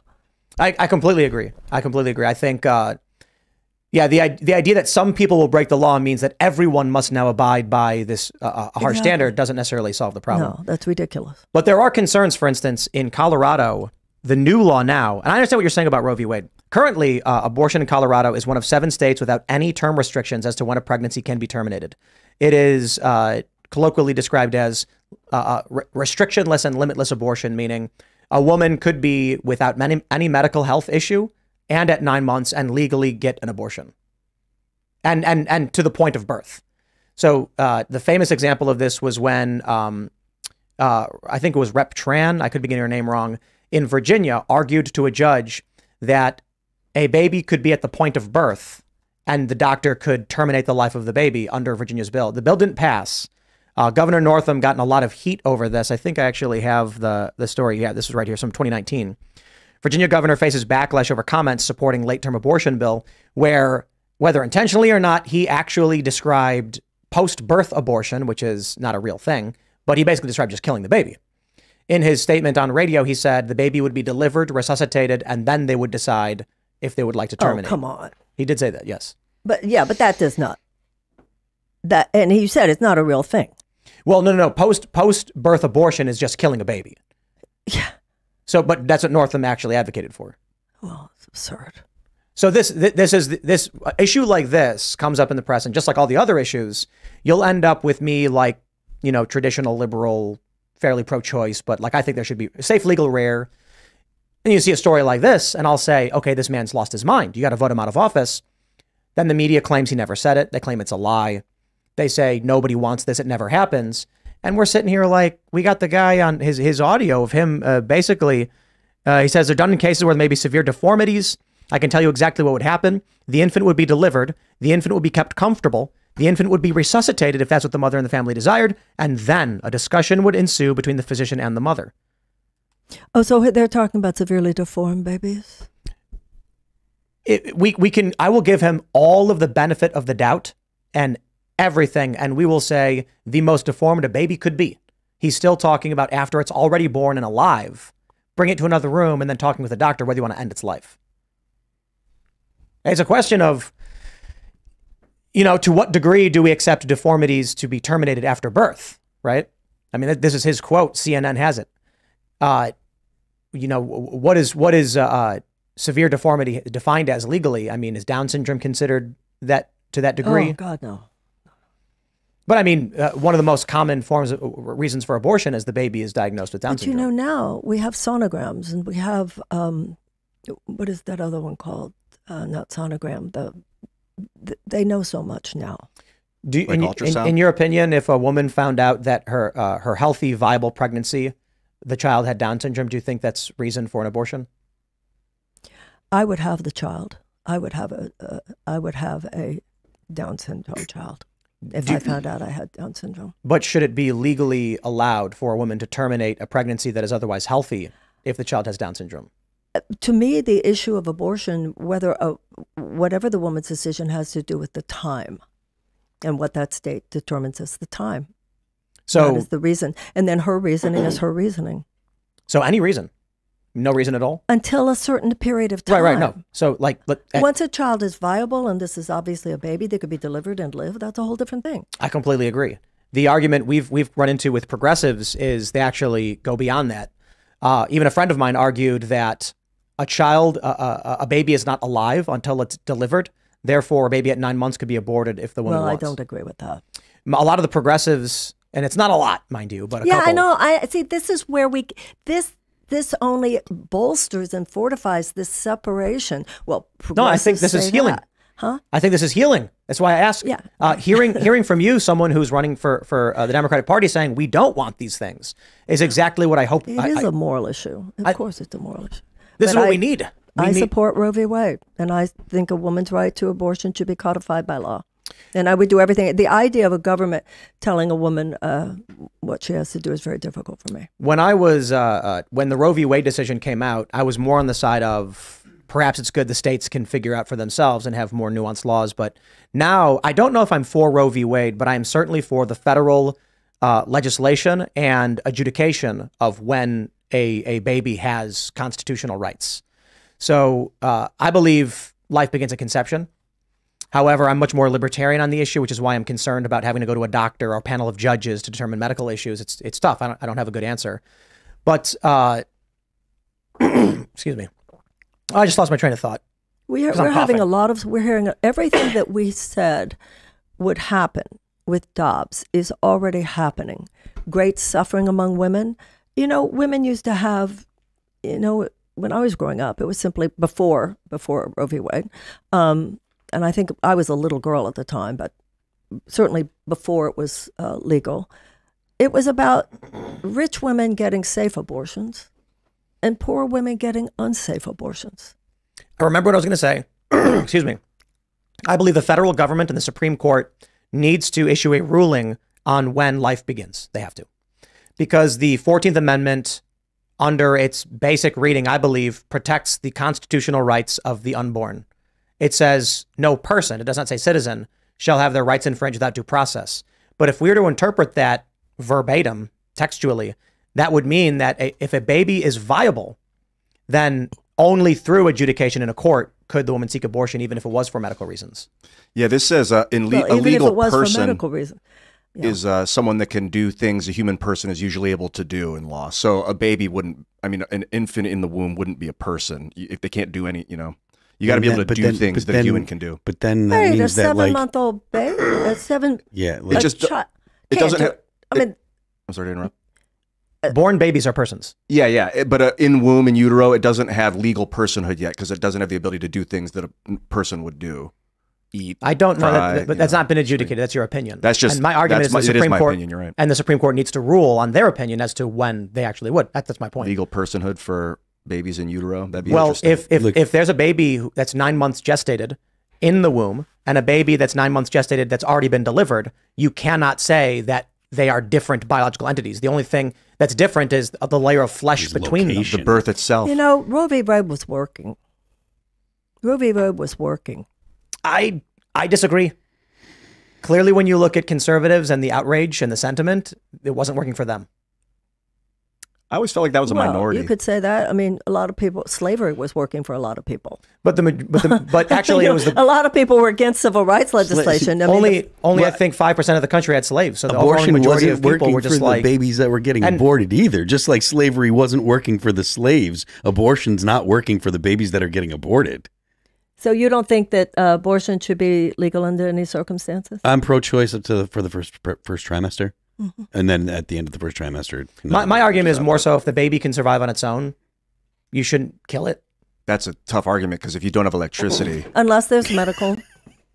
Yeah, and then my concern is, like, I agree with you. I think the idea that a doctor says to you, like, hey, you're about to die, better call the judge and get an emergency Oh, writ. it's horrifying. That's just insane. I mean, but I suppose if the Supreme Court ruled under the 14th Amendment that the unborn are legal persons, because if a baby is born premature at what's the earliest they can be they've gone now? It's like 30 weeks or something. I don't. Seamus knows way better than me, but 26 weeks. 26, right? Something like that. Is that a legal person? It is.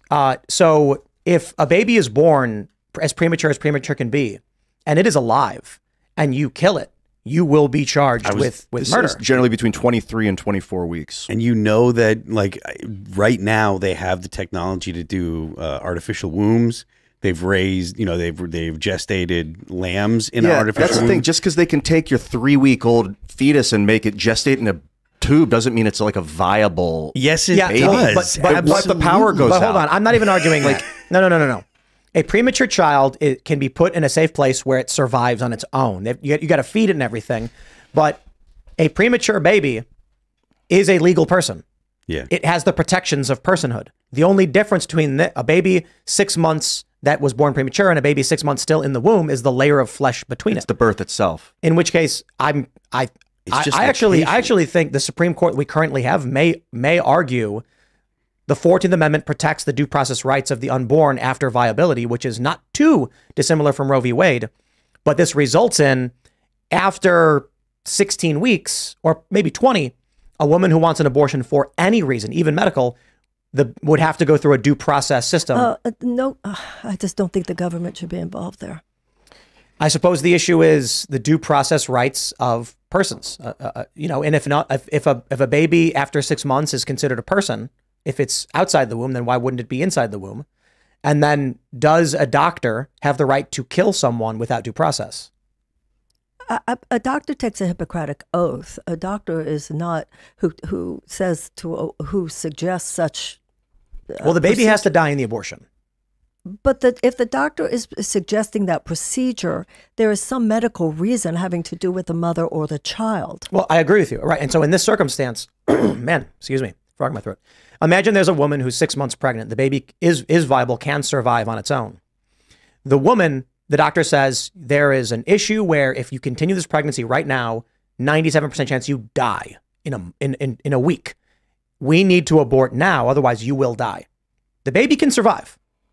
You will die.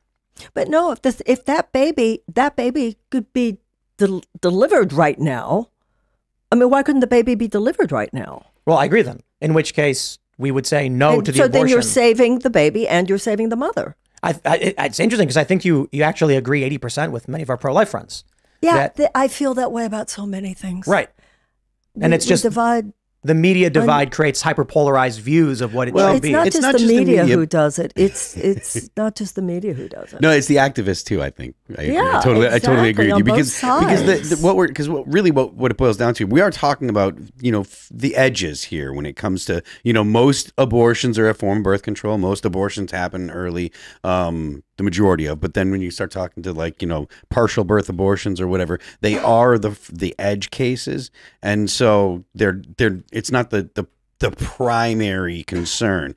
These things tend to come up when you're dealing with political conversations. There's another thing about social media. I'm just thinking, I would bet you that somebody's going to take something I said here tonight. Oh, yeah. I'm just sure of it. I was thinking, my God, this is why people said, they're going to take one sentence out of context. This is why. They're going to show me agreeing with Tim Pool about something out of context, and oh my God, look, she's one of them. I mean, there's already this meme about me that actually I'm a Christian Republican, and I'm some kind of mole or something.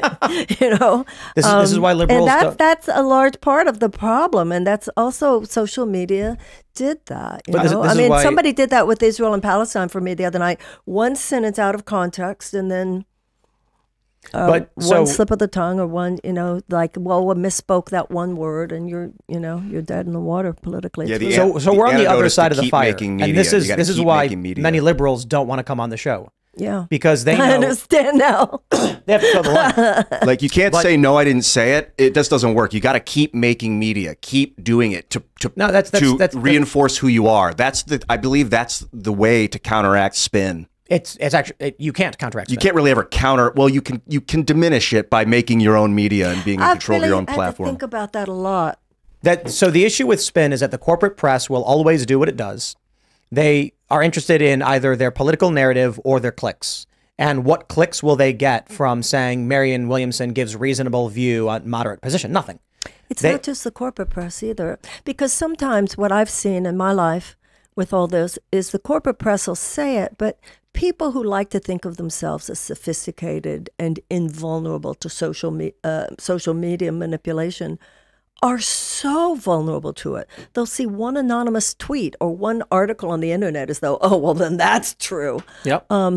It's just so debased, our level of public dialogue. And what's wrong with, why do we all have to agree on every little thing? We don't. And I see in politics, I have never voted for anyone expecting that I agreed with them on everything. I've never voted for anyone expecting that during their term in office, they would agree with me on everything. We're living at a time when you have to line up. And if you agree on any little thing, or like we were just talking about, somebody will take a clip on the, like it could be tonight, right? I could hear tomorrow from my team. It went viral. 1 million people saw you say something out of context. But my advice would just be, screw those people. Well, which is when you're not running for office. This has certainly been my feeling. I'm an author, but it's sad for politics because it keeps people of nuance and deeper reflection. So this is sort of it disqualifies you. This is why my view is just good versus evil. When someone, a parent, sees a book with a blowjob in it given to their kids, Stonewall honor book, and being given to middle schoolers, and that parent says, I take issue with this. And they go to the school board and they say, I don't know why you have this book in the curriculum. I don't think it's appropriate for children. Then all of a sudden you get a wave of activists in the media lying about what happened. Those are evil people. The people who lie about you and misrepresent you, I believe that's evil. They are causing damage and destruction to this country. They are harming you, who, obviously you're trying to do good. You're trying to help people. You're trying to be a good person. And we respect it tremendously. But the media thinks you're a threat to their power. I shouldn't say the media, but elements of the political establishment. Political media industrial complex. I call it. Absolutely. I think these people are evil. I find the good and evil thing to even be too polarizing. But it is evil. It's just a simplification method to divide people because I disagree. we all have it within us. We can all turn on a dime. We could Yes, stay but- with right and wrong. Given that there is evil in the world, and I do believe there's evil in the world, I agree with you that we could, even though, believe me, I'm watching it, I'm living it right now, I'm living it with the way the corporatized political party system is, keeping me out of the conversation, planting stories, Right. planting people in your all of that. I see it as wrong. I don't see it as evil. I see it as evil. I mean, look, I think you are a good person. We in 2020, in 2019, the primaries and everything, we watched you. We had Michael Malice here yesterday who said that he thinks you're so wonderful and fantastic. You've helped so many people, and the media lies about everything. Yeah. We none of us here or any of our friends have any issue with disagreeing with you. We think we disagree. Ian and I disagree all the time. Let's get to it. But so here's my issue. I don't think I'm right about everything. I certainly think I'm right about a lot, but I think I'm wrong about a lot too. And so what I think goodness would be is recognizing that there's a strong possibility I'm wrong about everything. Therefore, the best outcome for the people of this country, for the world, for the working class, and even the wealthy, we want everyone to succeed and strive. And this means we must be as honest as we can, advocate for what we believe, and represent the positions of others as best we can.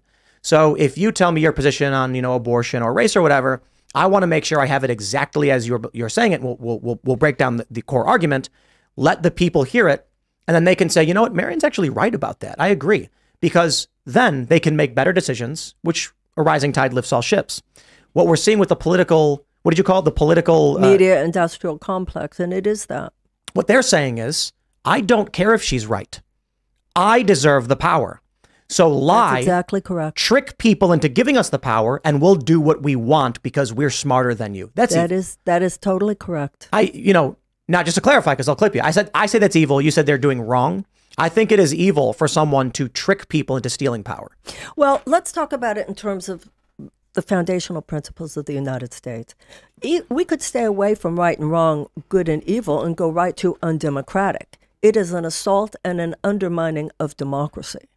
So I think, the founders, and I've heard you, actually, I heard a clip of you the other day, because I said, I want to look at it a little bit before I go on his show, and you were talking about the Declaration of Independence and first principles, and total agreement.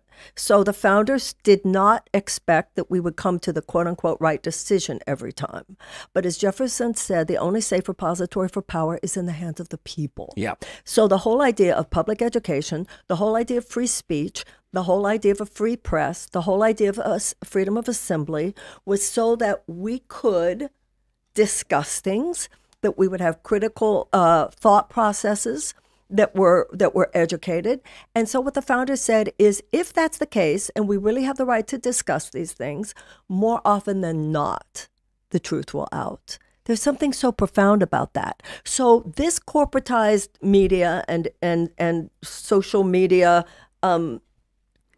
suppression of truth, smearing of people, mischaracterizing people, and believe me, I don't think anybody knows it more than I do, actually, is a way of suppressing the democratic process. Agreed. I'm concerned about the public school because you were saying education is key, but like this John Dewey Rockefeller public school thing that got built in like the late 1910, 1913. Yeah, that's not the founding fathers' vision of how education would happen. Creates uniformity of thought. It doesn't build critical thinking necessarily. It creates centralization of indoctrination. Well, it was a post-industrial thing that was really creating workers more than creating free The bell thinkers. rings. What do you the think? shift change? What's the best way to create They even critical look thought? like factories and prisons. How do you all inspire of them. critical thinking?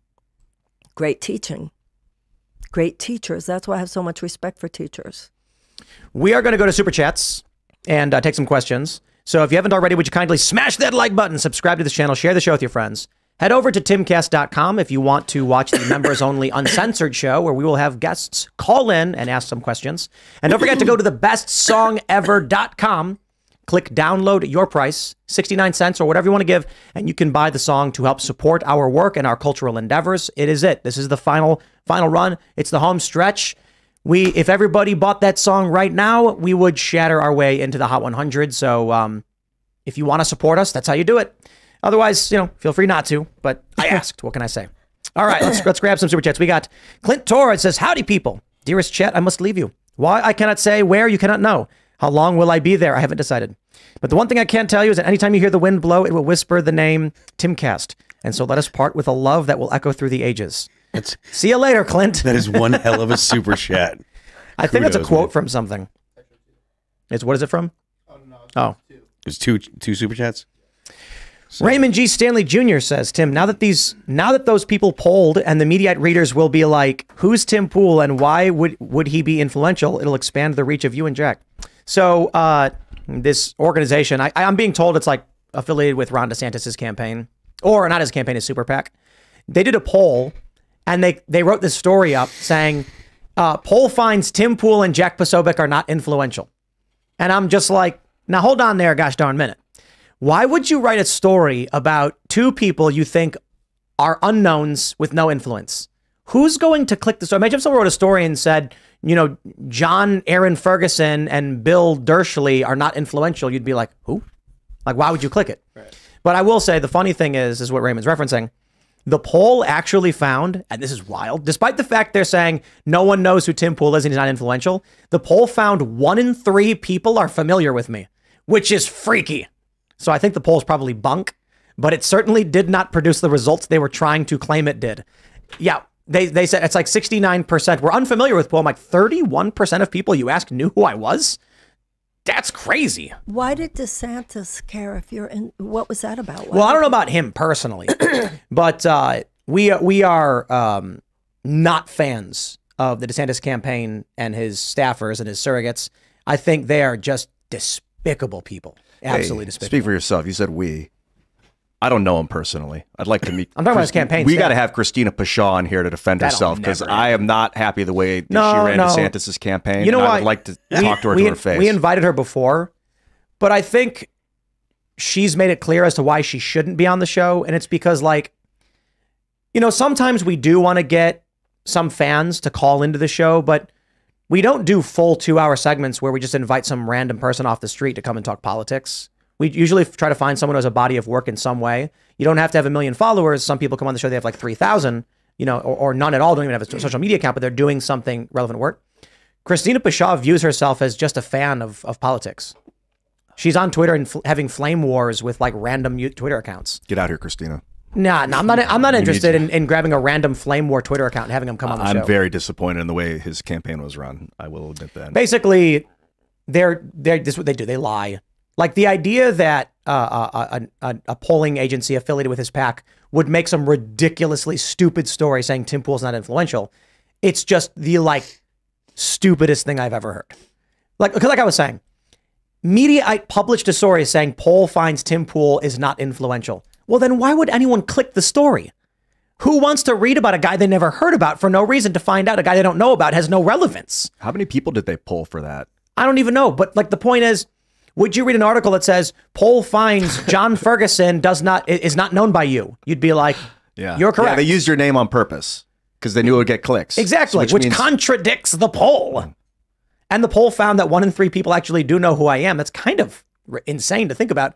And they frame it as though Republicans don't trust Tim Pool. I'm not a Republican. I don't like Republicans either. Why are they making this fake story?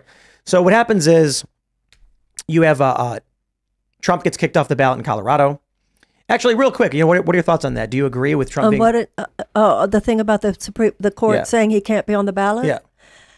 I think, and certainly I disagree with Trump politically. I have extreme disagreements. But he has not been convicted of insurrection. And I think that what is better for everyone is that Donald Trump is given a fair treatment before the law. Completely That's what agree. I believe. So what happens with the DeSantis camp is Vivek Ramaswamy says, I will withdraw from the primary unless they allow Donald Trump to be involved. Ron DeSantis was asked, would you also withdraw? And he says, no, I earned the delegates. This is how it's played, and I intend to win, but I do think it'll be overturned anyway. I find that despicable. I think every Republican should refuse to participate in an election for which one person has been unconstitutionally removed? Well, you know, we have our own stuff going on the Democratic side, trust me. And I think what they're doing to you, Yeah. and even Cenk Uygur, despite his constitutional arguments Yeah. on citizenship, I think that's completely wrong, and I think they should have a primary. Yeah, but we have a system of justice. I mean, this case, it's now in Colorado, will go higher and let the system play out.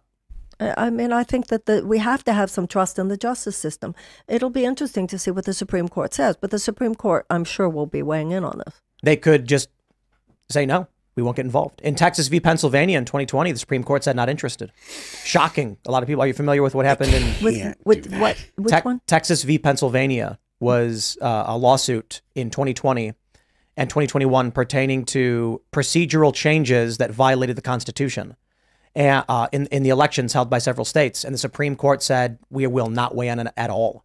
And so that meant issues pertaining to constitutional procedures in federal elections went unanswered. And this is a huge component in why Trump supporters think the election was stolen. It's a huge component as to why January 6th happened at all. It may be one of the biggest, if not the biggest. Yeah, if the Supreme Court had heard that case, if they had actually heard the case and just had a decision on it, I am willing to bet that January 6th doesn't happen at all. There's no riot. This is 48 states involved in a lawsuit. Pardon? Well, 48 states were involved in a lawsuit to the Supreme Court, asking the Supreme Court to weigh on the legality of executives and judiciaries altering procedure in elections. Texas argued that the Constitution gives unilateral authority to the legislature to determine how an election is run, and the legislature has to have final say on the certification. If the election is changed outside of the purview of the legislation, then the legislature, the legislative branch of the state, must approve those changes. So in Pennsylvania, for instance, you had changes to voting laws. In Georgia, you had the governor making changes. Texas said, how are we supposed to participate in an election when these states are in violation of the rules of the election for which we are participating? And the Supreme Court said, not interested. Because the Supreme Court was leaving it to the states to be in charge of their elections. Well, this didn't answer the question of the Constitution says the legislative branch has the final say. The Supreme Court saying we don't care if a governor ignores the legislative branch outright says there is no answer to be given as to whether or not this violates the Constitution. So everyone's left in limbo, shrugging like, what do we do? But wait, look at what happened in 2000. The Constitution says that states are in charge of their elections. Talk about judicial overreach. The Supreme Court said Florida couldn't count its own votes. That is unconstitutional. The date came and went, though, about the reason they had to stop is because the end date came. No, they said that because they felt it would be an unusual burden on George Bush. I got to be honest. I just don't think I'm old enough to have that be relevant to my view of what happened in 2020. Yeah. So I absolutely respect your position on it. Mm-hmm. My point is, 2000. So the Constitution actually says the legislative branch is up to the legislative branches of the states to determine how they're... Of the states, that's my point. Right. Not the governor and not judges. So if a judge changes the rules to an election, the question raised by Texas was, hey, whoa. The Constitution and per the Supreme Court's own rulings, the legislative branch should be determining the final outcome of their how the elections are run, not a judge changing at the last minute. And the Supreme Court just said, not interested. And so this was an original jurisdiction lawsuit. It wasn't an appeal. There was no answer given as to whether or not states, the legislative branch must be the principal factor in determining their elections. So you end up with 48 states involved. And I believe it was 48. Texas v. Pennsylvania, and then every other state joined sides either with Pennsylvania or Texas, amicus briefs flying through the air. And it was only Thomas and Alito who said, we need to answer this question. The rest said, leave us out of it. So what happens? Trump supporters say the Supreme Court has abandoned us. They've not answered the question of how the elections are supposed to be run, combined with the fraud narrative and a bunch of other things results in a lot of people losing their minds. But I agree with Phil. I think that if the Supreme Court weighed in and gave a simple opinion, then you don't think that that Donald Trump would have claimed that the election was stolen? He wouldn't have had to because... And you don't think that the crowd would have walked over to the Capitol? If the Supreme Court took the case and ruled on the merits, Donald Trump would be president. Oh. Well, okay. All right. So fair enough. But he I certainly don't agree. If they had ruled that if they had actually taken it and said no, it's fine. The Supreme Court ruled that a governor does not have the right to change how votes are counted without the approval of the legislature. Mike Pence would have been required to send those votes from numerous states back to the legislature to approve. The legislatures were Republican and probably would have partisanly just sided with Trump. Trump would have had nothing to complain about, because the Supreme Court, I believe the only correct ruling, and the reason why they didn't take it up, was that in Georgia, you had the governor issuing rulings on how the election would be run in violation of the Constitution. It was the Secretary of State. Also in violation of the Constitution, which says that the legislative branch runs the elections and determines how they're. So I think the reason the Supreme Court rejected this is they knew the end result would be not that they would determine Trump as president, but that they would say, only the legislative branch decides. Immediately then, the legislative branches of these states would say, we hereby nullify those results. Let me ask you a question. The Constitution says the states are in charge. Does the Constitution say the state legislature is in charge? It says the state legislature has final say on the running of the elections. Yeah, specifically. And that's why there was a challenge brought, because it wasn't the legislature making the changes. For instance, in Pennsylvania, this was big. A lower court judge ruled that the universal mail-in voting bill was actually unconstitutional on the merits, but it was appealed by Democrat groups to the state Supreme Court, and the Supreme Court ruled, despite the fact the Constitution does bar mail-in votes, we will allow this to happen. That's why Texas sued Pennsylvania, saying, whoa, your own state constitution says you can't have universal mail-in voting, and you're doing it anyway. So they said, Supreme Court, you need to stop this. This is in violation of their own constitution. But maybe the state legislature had given that. Maybe the state legislature had. They did. All right. Well, if the state legislature had said to the election board or to the Secretary of State, or had given that, then that is the final say. It is not. Because the law of Pennsylvania states that in order to amend the Constitution legislatively, there's a series of procedures that must be done. The state legislature abandoned the procedures for amending the Constitution and decided to force through a bill anyway. It was a bipartisan agreement between Republicans and Democrats.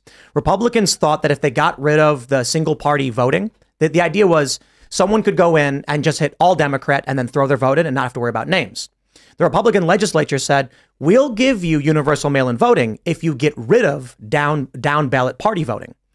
However, many people in the state said, whoa, you can't do that. That violates the Constitution. This is an unconstitutional deal between Republicans and Democrats. They went to court, and a lower court judge ruled correct. It is unconstitutional to have universal mail-in voting. Democratic groups appealed to the state Supreme Court, who said, no, this should be allowed. Texas then intervened and said, how can we be party to an election in this country if a state's in violation of its own constitution and a judge altered the rules in violation of the federal constitution? They asked for an answer from the Supreme Court, and the Supreme Court said, not interested. Everybody loses their minds. Because Pennsylvania had the right to do what Pennsylvania wanted to do. Pennsylvania does not have the right to supersede its own constitution. But the government the government still has to follow the hold on. law. Let me, if they want to change the law, they if change it. If Republicans right now in the House voted to ban free speech, would you say that's okay? No. Well, the Constitution protects us, right? But we have a Supreme Court. That's why there are three co-equal branches of government. The Supreme Court would then have a chance to weigh in on that and would say that law is unconstitutional. So in this what instance, if the Supreme Court just said we're not going to weigh in? Well, I would agree on that one. That's the point. They refused to weigh in on something that was in the issue. I don't think even if there's a lot of the things you're bringing up. I do remember vaguely that there was this stuff with Texas and Pennsylvania, but I'd have to think about it and read about it to weigh in too much on that. I can tell you this, however, I do not believe that was the reason, no matter what he said, that Donald Trump. I don't think Donald Trump was taking this big sophisticated argument. Reason. Yeah, I'm sorry. Not the reason. And I don't think that the people who went over to the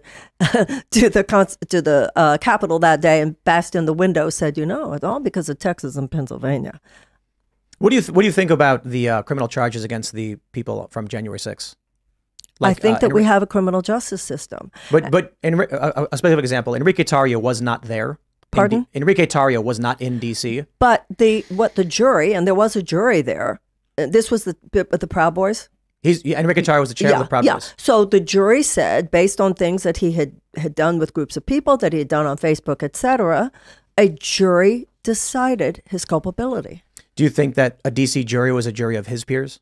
Well, I think that that's, if he had wanted to argue that he could not get a fair trial in Washington, then the legal system is such that he could have made that argument. He did. They said no. And they said no. This is interesting. There's going to be a civil war in this country.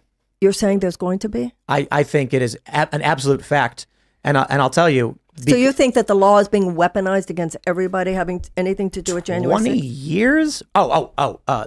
So first, did you know that there are people who are acquitted on January 6th because they showed up, open sidewalks, no gates, police fanned them in and opened the doors.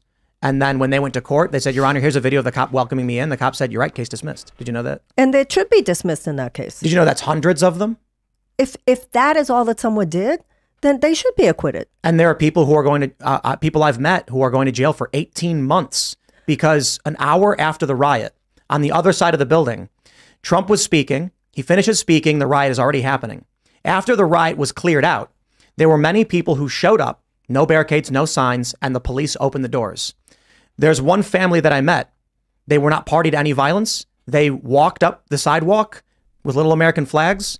They were cops holding the door open. They waved, walked in, looked around. They said they were there for about 3 minutes, shrugged and said, oh, that was cool. And then a few months later, the FBI came to their house in the middle of the night or in the early hours of the morning, arrested them in front of their children, brought them to trial. And when they argued, we were there an hour after all this. There were no signs. There was no barricades. The police let us in. They said, we don't care. Guilty, 18 months. Well, that sounds wrong to me. And that's a lot of these people. Well, that is like hard to believe. It's true. Well, and I'm not saying that the legal system never makes mistakes either. But was that a case that was tried by a jury? Yes.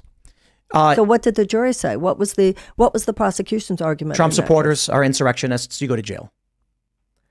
I don't know. I'd have to read about this, Tim. I mean, I agree. I think you should. But yeah, I mean, I'm not trying to say you're not saying the truth, but I'm saying some of these conversations I would have to read. I completely understand.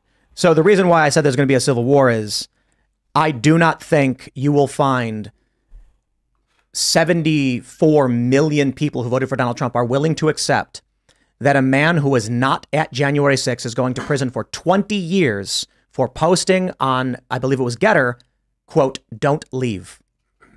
And for that, they sentenced Enrique Tarrio to 20 years in prison. They're not sending him for 20 years only for that. What did he do? They say that he had to do with the entire setup and the entire planning and the entire making it happen. He's not going to jail just for saying don't leave. Have you read the court documents? I read an article about it. I have not read the court documents. So my point could be, let's put it this way. Maybe I'm wrong. Maybe you're wrong. Yeah, we can shake hands on that. And so the issue then becomes a man is going to prison for 20 years. Donald Trump voters will not accept that. Well, Donald Trump voters need to read the court documents, as apparently you and I do as well. But I did. That's my point. My point is I did read the case. We covered it quite extensively. We've had Enrique on the show several times. So you're saying that a jury is sending him to jail for 20 years, and you're saying it's only because he said don't leave. I think they're sending him to jail because he's a prominent Trump supporter and the chair of the Proud Boys. But this argument would suggest that this massive conspiracy by which every jury member is talking to every. Do you think that if you were tried by a trial of Trump's most ardent supporters, they'd be fair to you? This is why you have jury questioning before someone is even allowed onto the jury. I would hope. DC is 90+% Democrat. But still, But a Democrat is different than whether or not. You think Joe Biden would get a fair trial in Montana? I think that I think we are in essence a purple nation in our hearts, and I think people are interrogated before they're allowed to sit on a jury. And if they say things that are clearly prejudicial, then they are not allowed to sit on that jury. So let's try this. The people who supported Donald Trump enough to go and storm into the Capitol, right? Yes.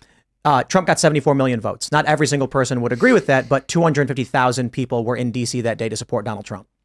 People holding that sentiment, do you think they would fairly assess a criminal trial against, say, Hunter Biden?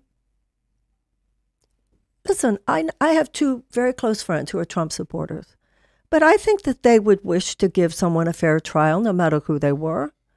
I don't think that who you support politically, I like to think that there is a center of conscience in this country. The fact that I support someone politically doesn't mean I'm going to sacrifice my integrity or my adherence to the law. So where are the criminal prosecutions for the rioters in 2017, on January 20th? Does it set fire to vehicles, torched things in the streets, smashed windows, beat police? Anytime there is anyone who acts outside the law, there is a reason for them to be held accountable. So my question that's why Lady Justice has a blindfold on. If it is fair, then why is it that the far left extremists who set fires and vandalized and destroyed things in D.C., not only were they acquitted, I should say not even acquitted, the charges were dropped, but they were paid out a $1 million settlement. Why is it that in Washington, D.C., when the far left destroys, burns, and vandalizes and bangs on the doors and smashes their way into these buildings, nothing? Well, first of all, rioting in the street is different than no, but I mean like when the they Capitol of the United States. I mean like when they go in for the death of the vice president with the guillotine. Sure, but let's compare, say, like a guy who the Q shaman, for instance, right? You're familiar with the Q shaman? He was escorted into the building by police. They walk him around on video, trying to open doors for him and lead him to the Senate chamber. Why did that guy go to prison? But the people who occupied and disrupted Congress for, say, abortion rights or for the Dakota Access Pipeline, when the left goes and occupies congressional buildings by force, Wait a minute. We're talking about individuals, right? Our elected representatives were afraid for their lives. The building was stormed. But I'm not talking about that. But you are when you're talking about the difference between the shaman, who was led in by police, I'm saying. Pardon? Who was escorted in by police. Well, so I'm comparing a specific instance where a guy is brought in by the police officers who give him a tour, open the door for him, and show him where to go. He's surrounded by cops. They give him a guided tour on video. This is all, you can watch it. My question is, in that particular instance, this one guy who's like notorious he goes to prison. Or how about a better example? Owen Schroyer did not enter the building. Owen Schroyer was at a permitted rally on the Capitol grounds, and he went to prison and just got out last week.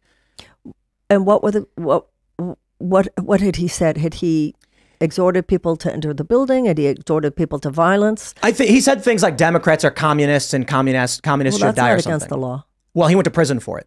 Well, once again, Tim, I'd have to read about that. I mean, I don't know about that particular case.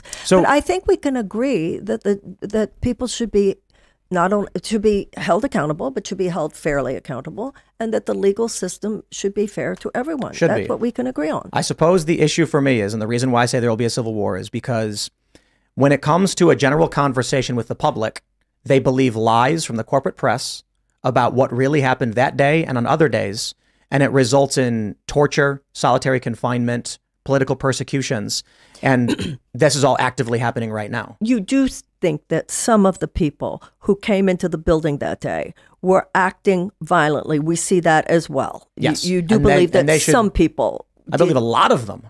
Okay. And I believe they should go to jail for a good amount of time. Okay, good. 20 years, however? Well, once again, that's up to a jury and a judge. It's our legal system. So the problem then becomes, at a certain point, if Antifa, the Summer of Love riots, firebomb the White House, which they did, where's the May 29th hearings? Why do we not have a May 29th commission on the firebombing of the White House in St. John's Church? Listen, I once again, this is why Lady Liberty has a blindfold on. This is why prosecutors should try to be fair. Obviously. Well, no, I get it. Fair. So what it comes down to, I believe, is that you don't know about it. And I don't mean that disrespectful. I mean, don't know about the specific cases on January 6th? No. The firebombing of the White House on May 29th, 2020. Firebombing of the White House? No, I don't. Firebombing of the White House on May 29, 2020. So I assume that you're saying it's because the corporate media did not want me to know? I mean, no, honestly, it was reported widely. There were photos of smoke rising all over D.C. It was a mass riot. They were making fun of Donald Trump because he had to go down to Donald Trump was forced into a bunker. The police came out and started pushing people out, but there's been no hearings. There's been no commission. St. John's Church was set on fire. This is a historic American church where... I know that church. They set it on fire. Where I live. Far left extremists firebombed the White House grounds. The reason you don't know about it... 70 plus firebombed, throwing Molotov cocktails at the White House and torched a guard post. 70 plus police officers were injured. And so what happened? Nothing. The reason you don't know about it is because the media doesn't make a big deal about it. I disagree. I think it's because, with all due respect, I don't think you read the news the way Trump supporters and we do. Well, I'm not saying we as Trump supporters. I mean, those two things are not mutually exclusive. I think that the average the liberal, algorithms and so forth, because I do read the news and I do watch, and I think of myself as informed, and I'm not. But I'll look. Trust me, I'll look. I think what happens is the average liberal is getting their news and information from pundits, not from news sources.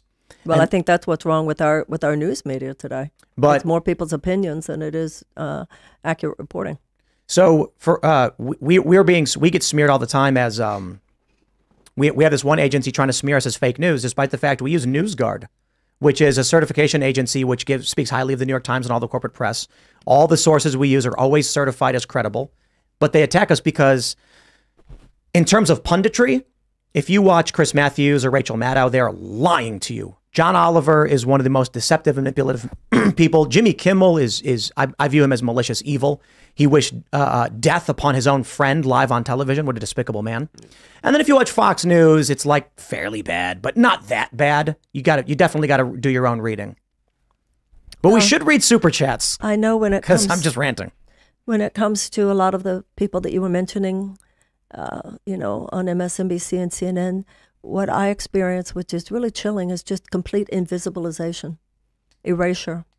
When I first announced that I was running for president, I heard a woman say on CNN, she was obviously very miffed that I was running.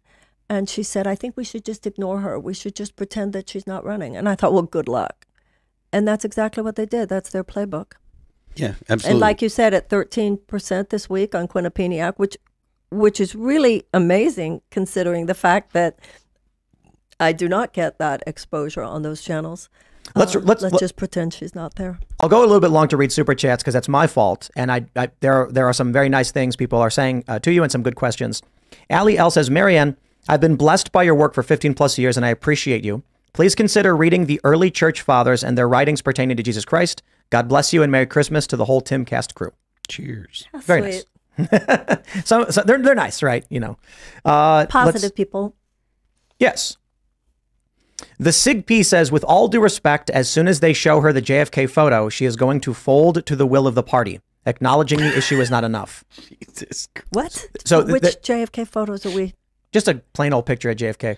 So the joke is the reason why we don't get change is take any presidential candidate who says good things. I see. The moment they sit down in the office, a guy from the CIA sits down and says, just wanted to leave this with you. And they slide a picture of JFK.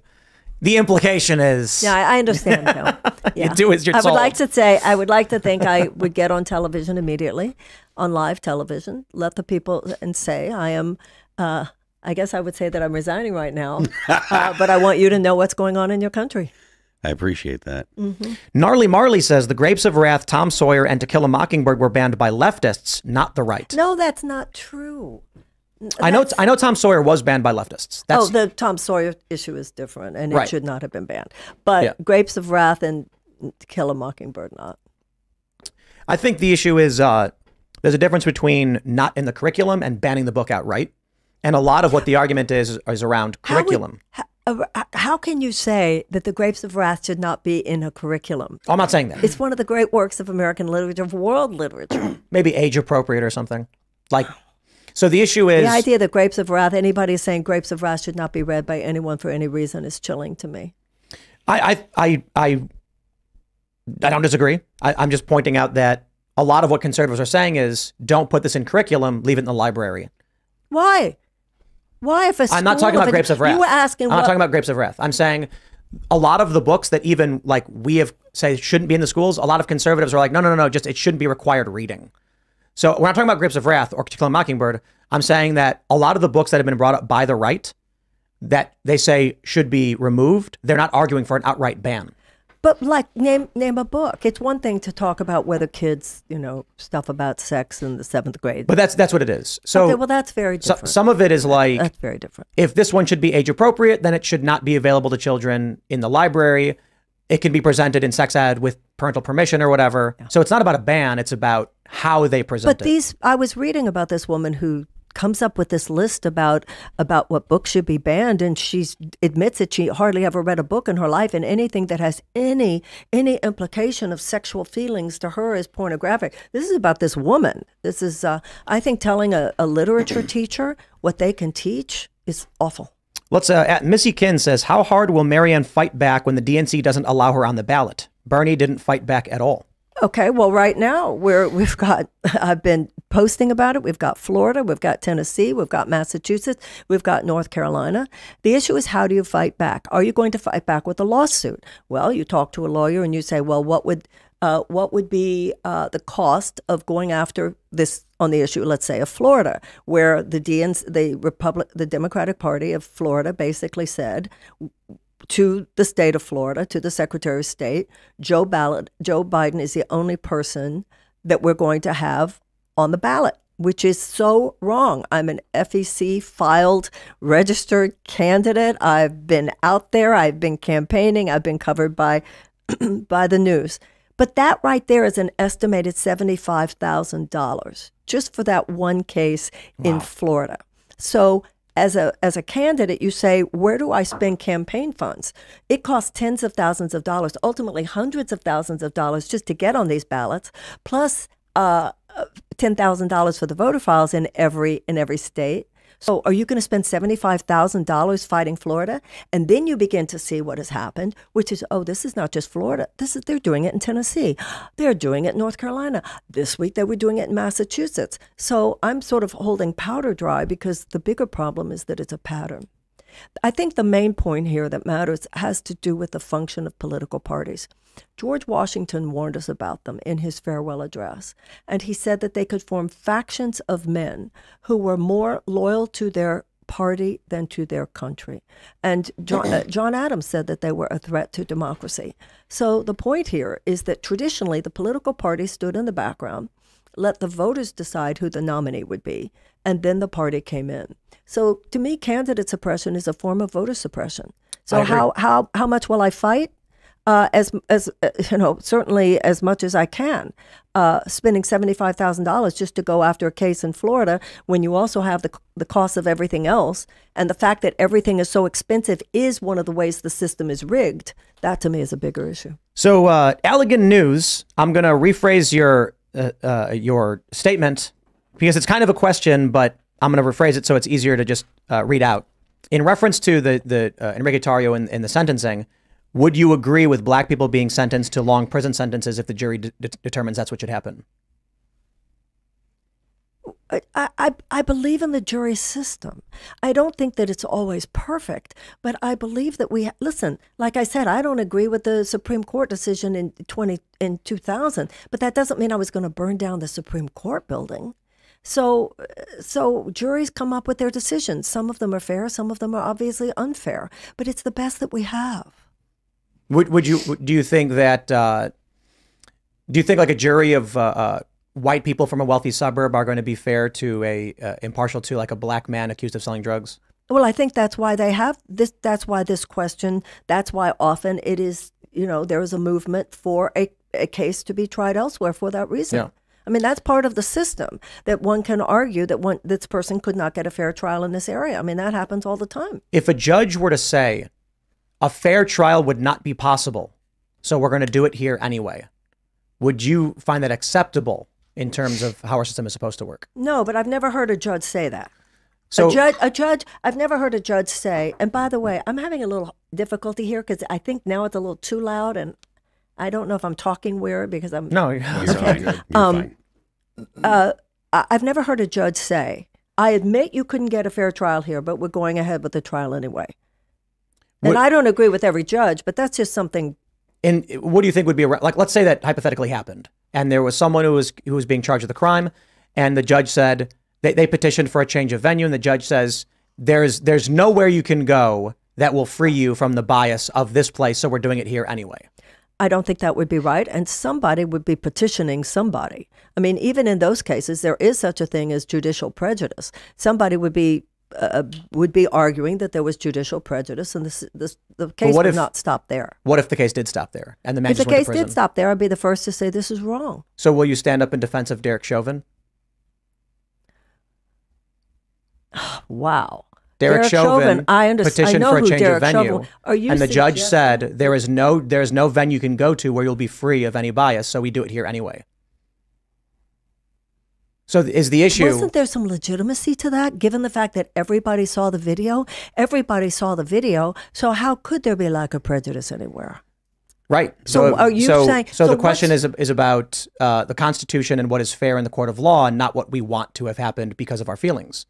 I So don't think there's if the issue is a judge says there will be no fair trial for you, my argument is then there's no trial at all, and the man should be released because that's a limitation of our democratic system. That's what your argument would be? Absolutely. Okay, so you and I totally disagree on that one. If a court cannot grant a fair trial under the Constitution, then the court cannot imprison a person. Yeah, well, you and I don't agree on that one. So you think that people should the state should be allowed to imprison people even without due process? I think that that was an overriding circumstance of the fact that the judge was correct. There were very few people in the United States who had not seen the video. That's all the judge was saying. The judge was saying, we're going to do our best. We're going to do our best in the way we interrogate people to make sure that they will be as non-prejudiced as possible. But the judge was admitting there's no location where it's going to be any different. Do you think it was fair that the other officers involved who were not other officers who were there but not involved in the handling of George Floyd, do you think it's fair they went to prison? I think that there's a lot of accountability in a person who stands there knowing if you know that somebody is murdering someone and what he was doing, it was reasonable to assume that he would die. Absolutely, I think trying those officers makes sense. What if it was for one of the officers who was holding back the crowd? I wouldn't say holding back, but standing in front of with his arms out, because I don't think he made physical contact pushing them or anything. He's going to prison, and his defense was he wasn't actually looking. He didn't know what was going on. And as far as he knew, what Chauvin was doing was in line with the training that they were given. So if I was a jury, I'd be listening very, very carefully. Did he see what was going on or not? I mean, that's what a trial is for, a trial to prove, if it was clear to me as a jury member, no, he saw and he chose to do nothing. But if somebody else was holding back the crowd and said that he didn't even see, I would listen very carefully. And I would listen to testimony and I would see video, and it would make obviously a huge difference whether he knew or not. We're going to go to the members only uncensored show. I really appreciate it. So we'll be back in about a minute. We went a little long because, I didn't read enough, but smash the like button, subscribe to the channel, share the show with your friends. Head over to timcast.com. Click join us, become a member, because we're going to take some calls from the audience. Really do appreciate it. And download the best song ever. Go to thebestsongever.com. Click download your price. This is the last call to action we will have. If everybody listening bought it, we would smash into the Billboard charts. Jeremy Boring, Michael Knowles, me, Carter Banks, we would get to hit that Hot 100, and that would be fun. I don't think we're going to make it, but with your support, it's possible. You can follow the show at Timcast IRL. You can follow me personally at Timcast. Marianne, do you want to shout anything out? No. Do I want to say shout anything out? Your website? Oh yeah, that my website is Marianne2024.com, and I would welcome people going there. We didn't really talk about political issues as they pertain to my campaign tonight, but if people want to see my issues, and please go to my social media and go to Marianne2024.com. Absolutely, and I appreciate it. Right on. Thanks for coming. I am Phil That Remains on Twix. I'm Phil That Remains Official on Instagram. The band is All That Remains. You can find us on Spotify, Apple Music, Amazon Music, Pandora, YouTube, the internet. I'm Ian Crossan. Follow me at Ian Crossan on the internet. And Marianne, you are at Mar Williamson on Twitter. Great to see you. Wonderful night. You too. We just got started. That was hot. Serge, talk me out. Yeah, excited for the after show. Pleasure to have you here, Marianne. Thank you very much for coming. Appreciate it. It's always good to have people with different viewpoints than the average on the show as far as our audience is concerned. Anyways, guys, I'm Serge.com. Yeah, let's go to the after show. We'll see you all over at timcast.com. Thanks for hanging out.